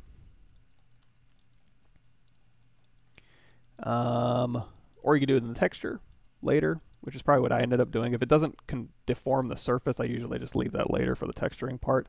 But if you wanted to do like some super high detailed, you know, tiling, fabric-y stuff in ZBrush, you can definitely just dial that in. Let's go ahead and round these fingers out just a little bit. They look a little bit pointy for gloves here. There we go. Cool. Have a good day, Danny Mac. And yeah, exactly. Yeah, so all that stuff, and even beyond that, the fisheye perspective is really cool. You can do like, you know, you can do obviously perspective lines. Let's keep doing that. It's fun. So we'll go back here, turn that on. I think it's still capture for this window here. Drag this out here. So for example, if we do perspective, constrain, fisheye perspective, or just perspective. So with perspective, you can hold down, you can go through here and kind of change your horizon line, or, you know, the dots in here. So you can go through here and just start sculpting out. Let's see, change my brush size here. You can go in here to perspective, and then it'll constrain it to those lines. You can also do fisheye perspective, which is even cooler. And that'll make it so that, you know, as you draw out your line here, and then as you can kind of go down, it'll kind of do the fisheye thing, and then you can go back, and then you want to stop where that blue line meets up, and then you can just connect these things back up here. Let me see. Here, and then here, and then you can make a box if you wanted to kind of come out this way, and then down, and then you're going to want to stop where the red line hits, and then sweep this over, and then push this back, and then stop here, and then connect this up, and then connect this up here. Oops, overshot that one here. So we come back this way. And I'm probably the last person in the world that should be demoing this, just because obviously I don't use this very much. So, but you know, you get it. Perspective, fisheye perspective, all that good stuff. So, you know, a lot of cool stuff you can do with that. So let's go ahead and go back to our glove here. Oops. There we go. So we got our bottom thing here. Now, if I wanted to, I guess, you know what? I'll leave those alone for now. That's fine. So we can kind of just start. Let's go back here to knuckles. What kind of knuckle things we want to do? Let's go back to my concept mesh here. And if we want to keep kind of playing with this, we can go into solo mode with these, and we can go, you know what? Let's go ahead and change our resolution up, turn off project, turn off blur, and we'll just Dynamesh this a bit here, so we can kind of go through. And it's like, okay, so we've got these knuckle things on here. They're going to be vaguely this shape. They're going to be embedded a little bit. We can kind of start figuring out. Let's turn lazy mouse off with L, and we'll use our H polish brush. So we can kind of just, smooth and H polish and move, and we can use pinch, so we can kind of pinch back through here. And it's like, okay, that's the kind of thing we want. And then we can also kind of put a little screw port in here if we want with a clay brush here. Be like, okay, we're just kind of refining a little bit. We can go in here with the Damian standard and be like, okay, is this the shape we really want? Yeah, maybe something like that. And so now that we have that, we can just go through and model this thing pretty quickly. If you want to refine it further, what I might be inclined to do here is go ahead and mask this one out. I mean, you can duplicate this off too as well, but let's go ahead and mask this out. Hold down Control-Alt tap to sharpen that mask up. Let's go ahead and grab that lip there. We'll do Control-W, which is going to group mask, clear mask, and then we can just isolate this one. Delete hidden, close holes. Delete hidden, close holes is under geometry, modify topology. And then isolate this polygroup here, or you can hit W, Control tap that polygroup, Control Shift. That'll add a little bit of breathing room around there. You can re-Dynamesh, and now you've got a separate object here. Let's go ahead and turn off our new glove. Turn this one on. Where are we at? There we go. Nope. Let's see. Oh, did we delete hidden instead of split hidden? We should have done a split hidden. So let's roll that back just a little bit. So we've got this here. Let's do a split hidden. There we go. So now we've got both of them here. If we go into solo mode, if you Dynamesh, it'll also close the hole as well. Or you can just, again, W, Control tap. If you just hold down Shift, it'll pull it straight out. If you hold down Control Shift, it'll continue adding edge loops in there. It's a little modeler, transpose modeling trick there. You can H polish this down. Now we've got this separate group here. We can Alt tap this original concept. We can Control drag. That'll close that Dynamesh hole. You can go through here and smooth that out. And now we're kind of just refining this concept here on top of this, and you can duplicate this down if you'd like, but we're just trying to just figure out exactly what we want this shape to be, and it's a pretty simple shape, so we probably didn't even need to do this, but that's pretty cool. You can pull this out. We'll give it a little lip here. I kind of like that. And if we want to, we just put a video out from my Intro to ZBrush Part 3 on my YouTube channel, because I keep getting asked this. I think I learned this from Paul Gabry too. So if you go over here to the brush menu here, and we go to the curve, there's an Acu curve. So with move, if I want to pull these out to points, I'd have to go a really small smooth brush, but it's only going to grab a few things here. And if I go too big, it's just going to pull out to a rounded curve. So if you turn on Acu curve, this will pull out to a corner, like so. So it's really useful for like pulling out to like a rectangle as opposed to pulling out and just using your move brush there. So for whatever's that worth, that's worth, and then you can pull this out if you want to, kind of round the shape off maybe, or not. We can actually round the shape in.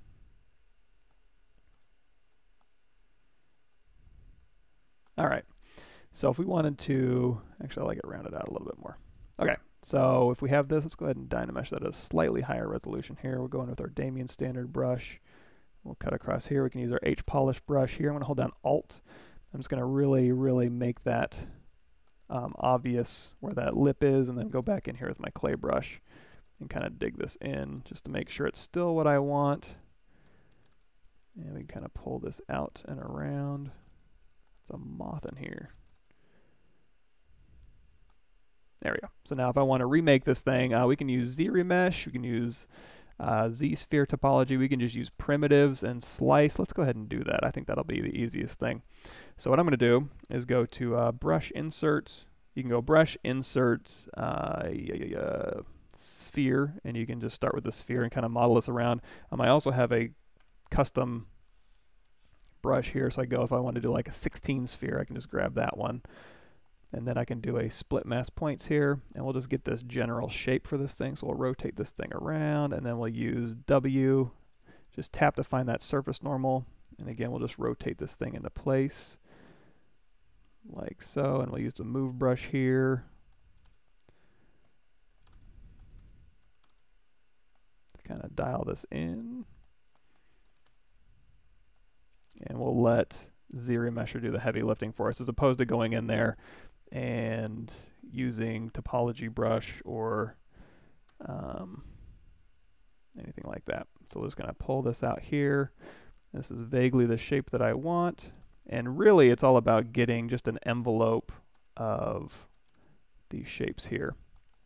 So there's basically the shape I'm looking for here. Let's go into transparency mode, and let's fatten this up just a little bit here.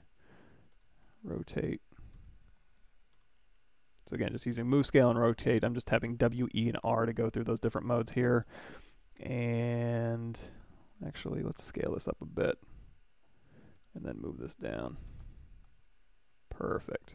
So now what I can do is I can go to the side here, hold down Control Shift, and we're going to slice. Actually, if we do a slice through here, you're going to see, okay, we've got the two polygroups. Then I need to isolate this polygroup, delete hidden, close holes. To do all that at once, what I can do instead of slicing is do a trim. Hold down Control Shift, and we'll do a trim curve, and that will slice as well as trim and close holes. So there you go. And if you wanted to as well, if it's like, well, it's kind of going into our glove, we don't want that, you can use this to kind of trim. Oops, we probably want to put the gradient the other way, huh? Tap Alt once to get that smooth curve, and that'll go ahead and dial that in. But really, it's fine with me. And hopefully now what we can do, if we want nicer geometry than that, go to ZRemesher, keep groups, smooth groups down to 0. Let's change our adaptive size down to 0 as well and see. Actually, let's do same. There we go. A little bit nicer geometry.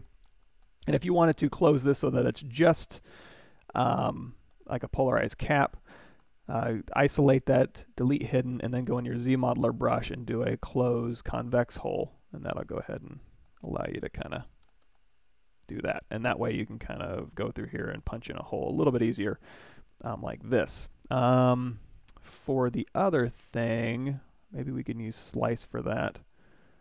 Let's go back here. And actually, that'll work just fine. I'm going to hold down Alt and grab these ones here. And then we can just pull, oops, we'll Q-mesh those polygroup here. And if you're ever, you know, if we turn on Ghost so we can actually go through this thing. If you're ever trying to do a bunch of face operations and edges and points are getting in your way, just hover over an edge and choose Do Nothing. Hover over a point, choose Do Nothing, and then it will only be face properties here. So we got this. Let's go ahead and isolate that, mask it, invert that mask, and we'll just pull this down like so. That'll give us that lip we were looking for here. And we can also go in here and use our Move Accu, which we turned on that Accu for our move brush here. And we can just pull these down to a corner here. And again, since most of this is going to be inside the glove, I really don't care that much if it looks great underneath. I'm just trying to get that little lip that we had. And with simplified geometry here, we can kind of go through with our move brush and kind of pull that out.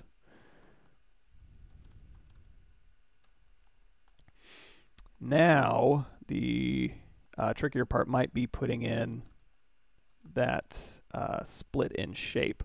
So in order to do that, what I might be inclined to do is go through here and do a crease polygroup, and then hit Control D to start dividing this up. And make sure that's kind of out here. I can clean this up as I go as well with my H-polish brush. But if that's basically what I'm looking for here, I can go through and now I can just Dynamesh this thing as it is, Control drag, and now I can just punch in this hole, or I can do an insert cylinder if I want, or another cool one, if we go in here to brush, trim, QRS trim hole. If you do trim hole, it's a camera base. If you're like kind of at the side here and you just trim back, it'll just trim a hole straight back, or you can hold down Alt, it'll trim a hole straight at you. But you can also just kind of aim it, and you can drag that in, or push this back like this. Or you can do, if we just take our standard brush and we clone that off and we change that to drag dot and give it an alpha, you can hold down Alt and just kind of drag in that. Let's change our focal shift, crank up our Z intensity, and now you can just kind of stamp in that kind of hole. Hey, Thunder Bunny, thanks for showing up.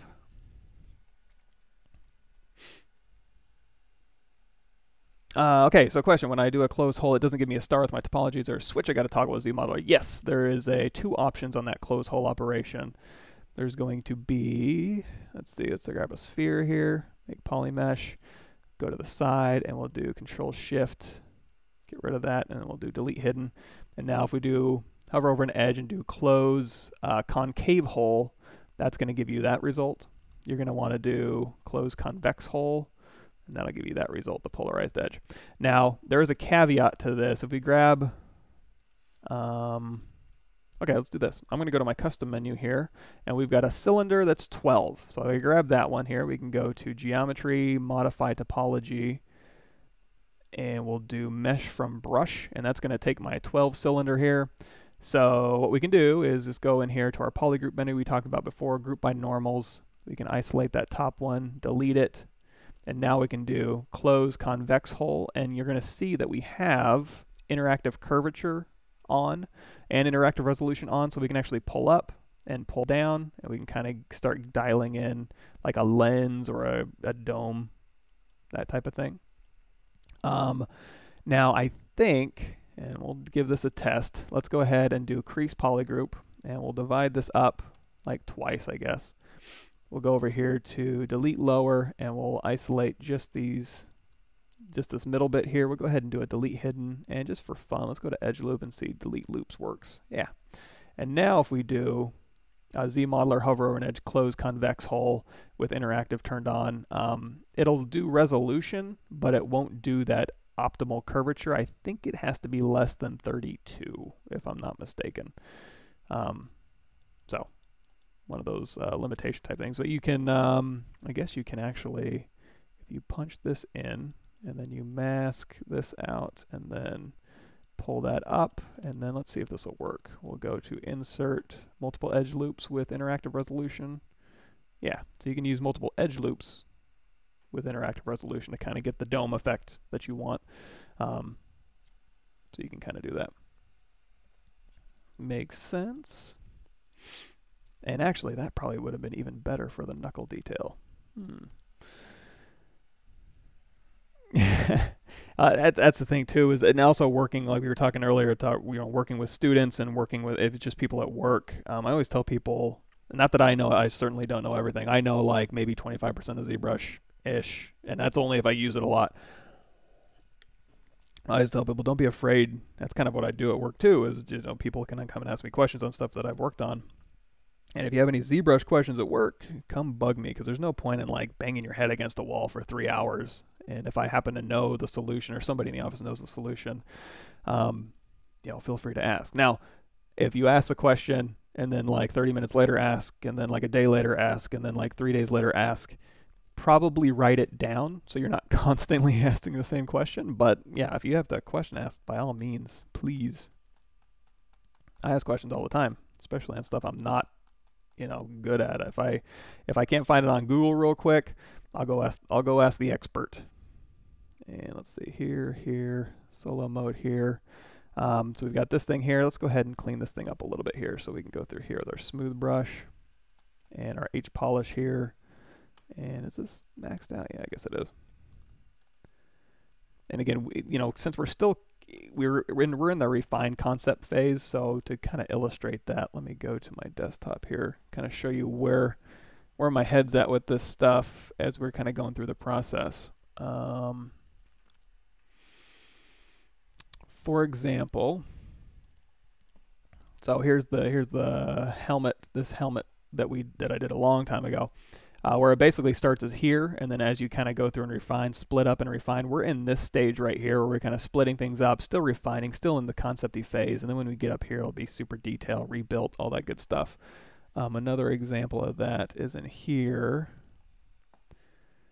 with this one here. So here's the quick concept sketch, which we just finished with, and then over here is where we start breaking pieces off and refining them and making sure everything works together how we want. And then over here is where we start rebuilding and creasing edges, and we can still Dynamesh stuff and clip and all stamp detail and stuff as we go. And then here's the final, where we put in all the little greebles and slice things up and make panels and all that good stuff. So just to kind of give you an overview of what's going on here. Cool. All right. So we've got this here. Now if we want to make this, again, look embedded, like it's correctly on the finger, we're going to have to rotate this thing around a bit, first of all. So we'll hit R, going to rotate, and we'll just pop that off, and we'll just kind of, we can anchor this thing here, and rotate this thing around. Kind of embed that a little bit here. And I might also consider saving this little hole punch here for the end, because if you're going to be moving this thing around, you're going to be, I'm just going to soften those edges just a tiny bit. There we go. And let's go ahead and see if we can pull this up just a tad. Stick this out here.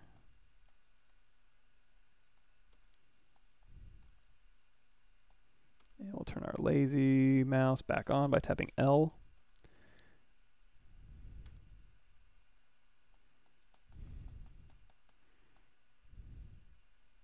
Pull those sides out, and then we'll use the clay brush to kind of build up to that. You can also use the Damien standard brush. If you hold down Alt, you can pull up a ridge. Let's go ahead and crank that lazy radius up for Damien standard as well.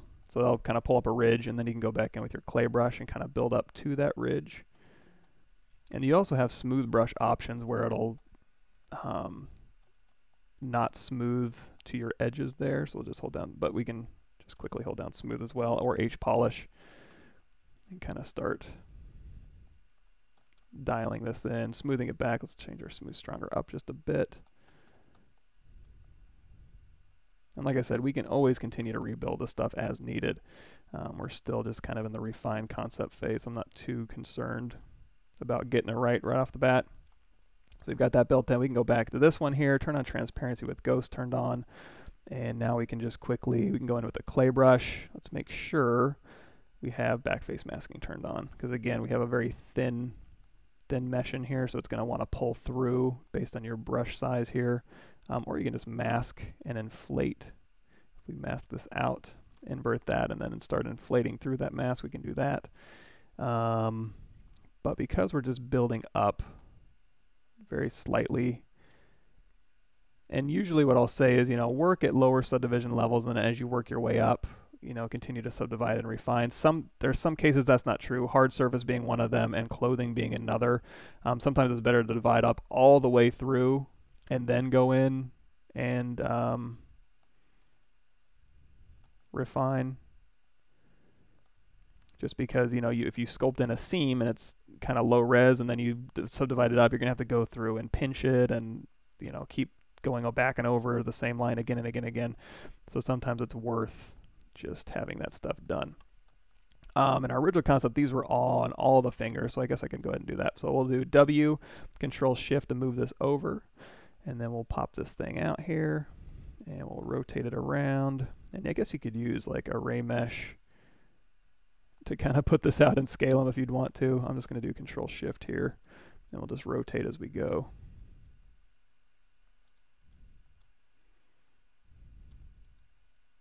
Control Shift, there we go. Now, if I want to move these things quickly, I keep them in the same subtool, so they're all in one subtool. But if I make a move brush here, they're going to move all of those. So a couple different ways around that. One is auto masking topological, and now if you just click one, if it's not vert welded, it'll just move one of these things. Another option is we go into polyframe here. When we Dynameshed, it kept all those polygroups here. If we hit Control W, it'll just make them all one group. If there's nothing masked, if there's something masked, it'll group mask, clear mask, and then polygroup here. If we go to your polygroup menu and do auto groups, anything that's not vert welded gets its own group, and then you can feel free to go up here to mask polygroups up to 100, and then anything that's its own polygroup, it'll just move that one, and that'll work as well as tapping on here, or you can control tap and that'll mask it if you want to see the mask, but you don't even need to mask in this case. If you have that up, it'll just move this one here. So we'll grab this one and we'll rotate it around. And as we go down, we're probably going to have to scale these down just a bit. So I'm going to hit E and start scaling these down. Now, because we don't have an object over here, we don't need to turn on local symmetry. It'll be fine. So we kind of pull this one up and we'll scale this one down. We'll pull that up and we'll rotate this around here. Like so. And this one, rotate and scale. This one is fine, just maybe just needs a little rotation here. And then again, just a big move brush. And we'll just pop these things up as needed on the knuckle.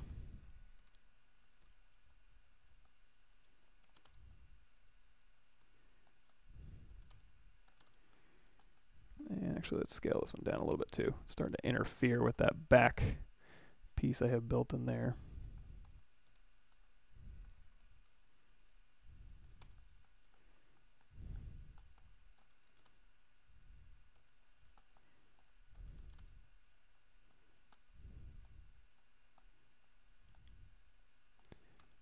Out and up, over.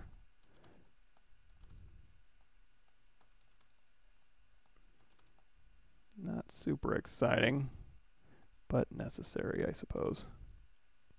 Okay, we have knuckle detail in here, and if I was smart, if I wanted something to go in there, I would have done that first. Like, let's see, BI brush insert ZModeler kit, or you can put screws there if you want to do machine parts or hardware, stuff like that. Hit M, and then if we wanted to put something in here like this, you could just go through here and just add that in there. If you wanted to be a little bit thinner, you can drop your Z intensity down and drop that in, or you know, you can keep your Z intensity up and then just hit W, and then you can just hold down Shift. Oh, turn mask by polygroups down to 0. Hold down Shift, and you can kind of just dial in what depth you want. If you ever want to over crank it for any reason, you're going to want to go down here to your brush settings, modifiers. There we go. And if you do the strength multiplier, you can crank that up to like 2, and then put a barrel in there. Let's see, everybody's still good? I bore everybody to death. Okay, we're coming up on 8 o'clock, so I'm going to start heading out. Let's go ahead and really quickly, we'll go in here with our standard brush, and we'll turn on our transparency, and we'll kind of build in this piece here, kind of make it look a little bit more embedded into the glove here. And the reason, again, I'm going into Ghost is so I can sculpt through. If you have that off, it'll sculpt around it well enough, and it seems to be doing okay, but sometimes you'll run into issues like this where it starts interacting with the underlying mesh.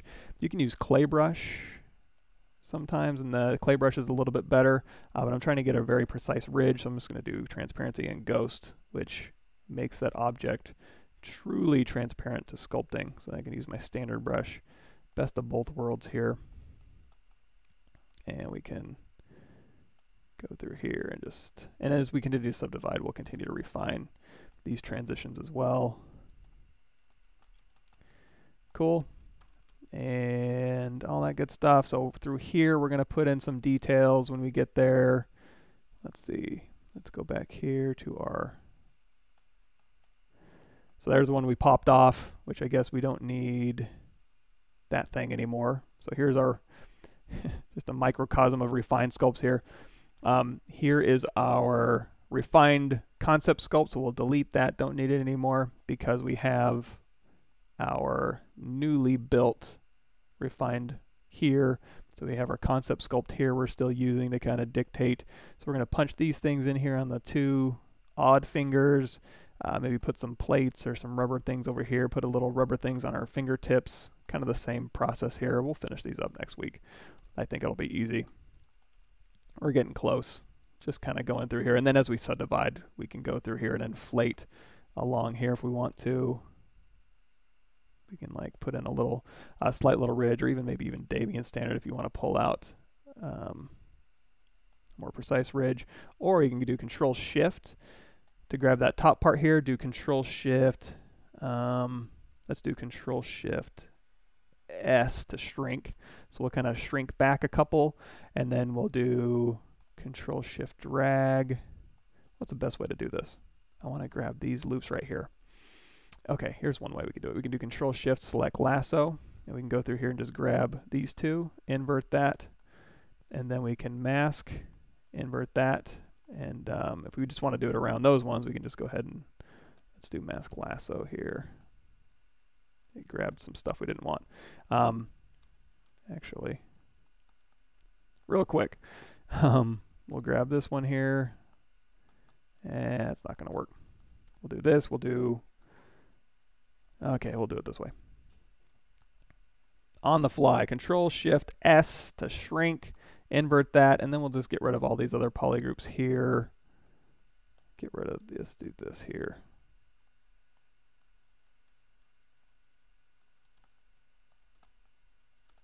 Solo mode. I just want that blue. Probably not the most elegant way to do it, but you know what? It works good enough. Okay, so we've got all of our blue pieces here. So now we can mask this and bring everything back, invert that mask, and now we can just inflate through that mask to kind of get a little bit of a ridge. And you can also inflate in a decimal, so we can do like 0.25 inflate, and that'll go ahead and kind of inflate up around that edge if you want to. Or you can just use that mask to kind of sit there, and if you don't want to look at it, you can keep it masked but not have to see it by going in here to masking, turn off view mask, and that'll just keep you kind of, you know, you can still go through here with your standard brush, but if you accidentally like overshoot it a little bit, it's not going to be a big deal. So you can kind of just go in with your standard brush with that masked, and that'll just kind of keep you in line if you want to do that manually. Makes sense? Pretty good. Yeah, exactly. We can get to put a little Wolverine claw in there with our overcranked strength multiplier. All sorts of cool stuff you can do. Well, all right. I'm going to head out. I'm going to save this first because I'm notoriously bad at using my quick saves and not saving my actual files here. We'll do 09. We're good. I'll see you guys this Thursday night on my channel or next Tuesday morning on Pixelogic's channel. I might work on this on my channel too, just to kind of keep rolling through and get stuff done really quickly. And maybe even I'll just pop up on the weekends and just start streaming. Nothing set, just so I can start making some headway on this thing. So I might do the whole music thing and just be like, hey, ask questions if you want, but I'll just be sculpting. So thanks for showing up, everybody. Cool. Have a good day, and I'm going to sign out.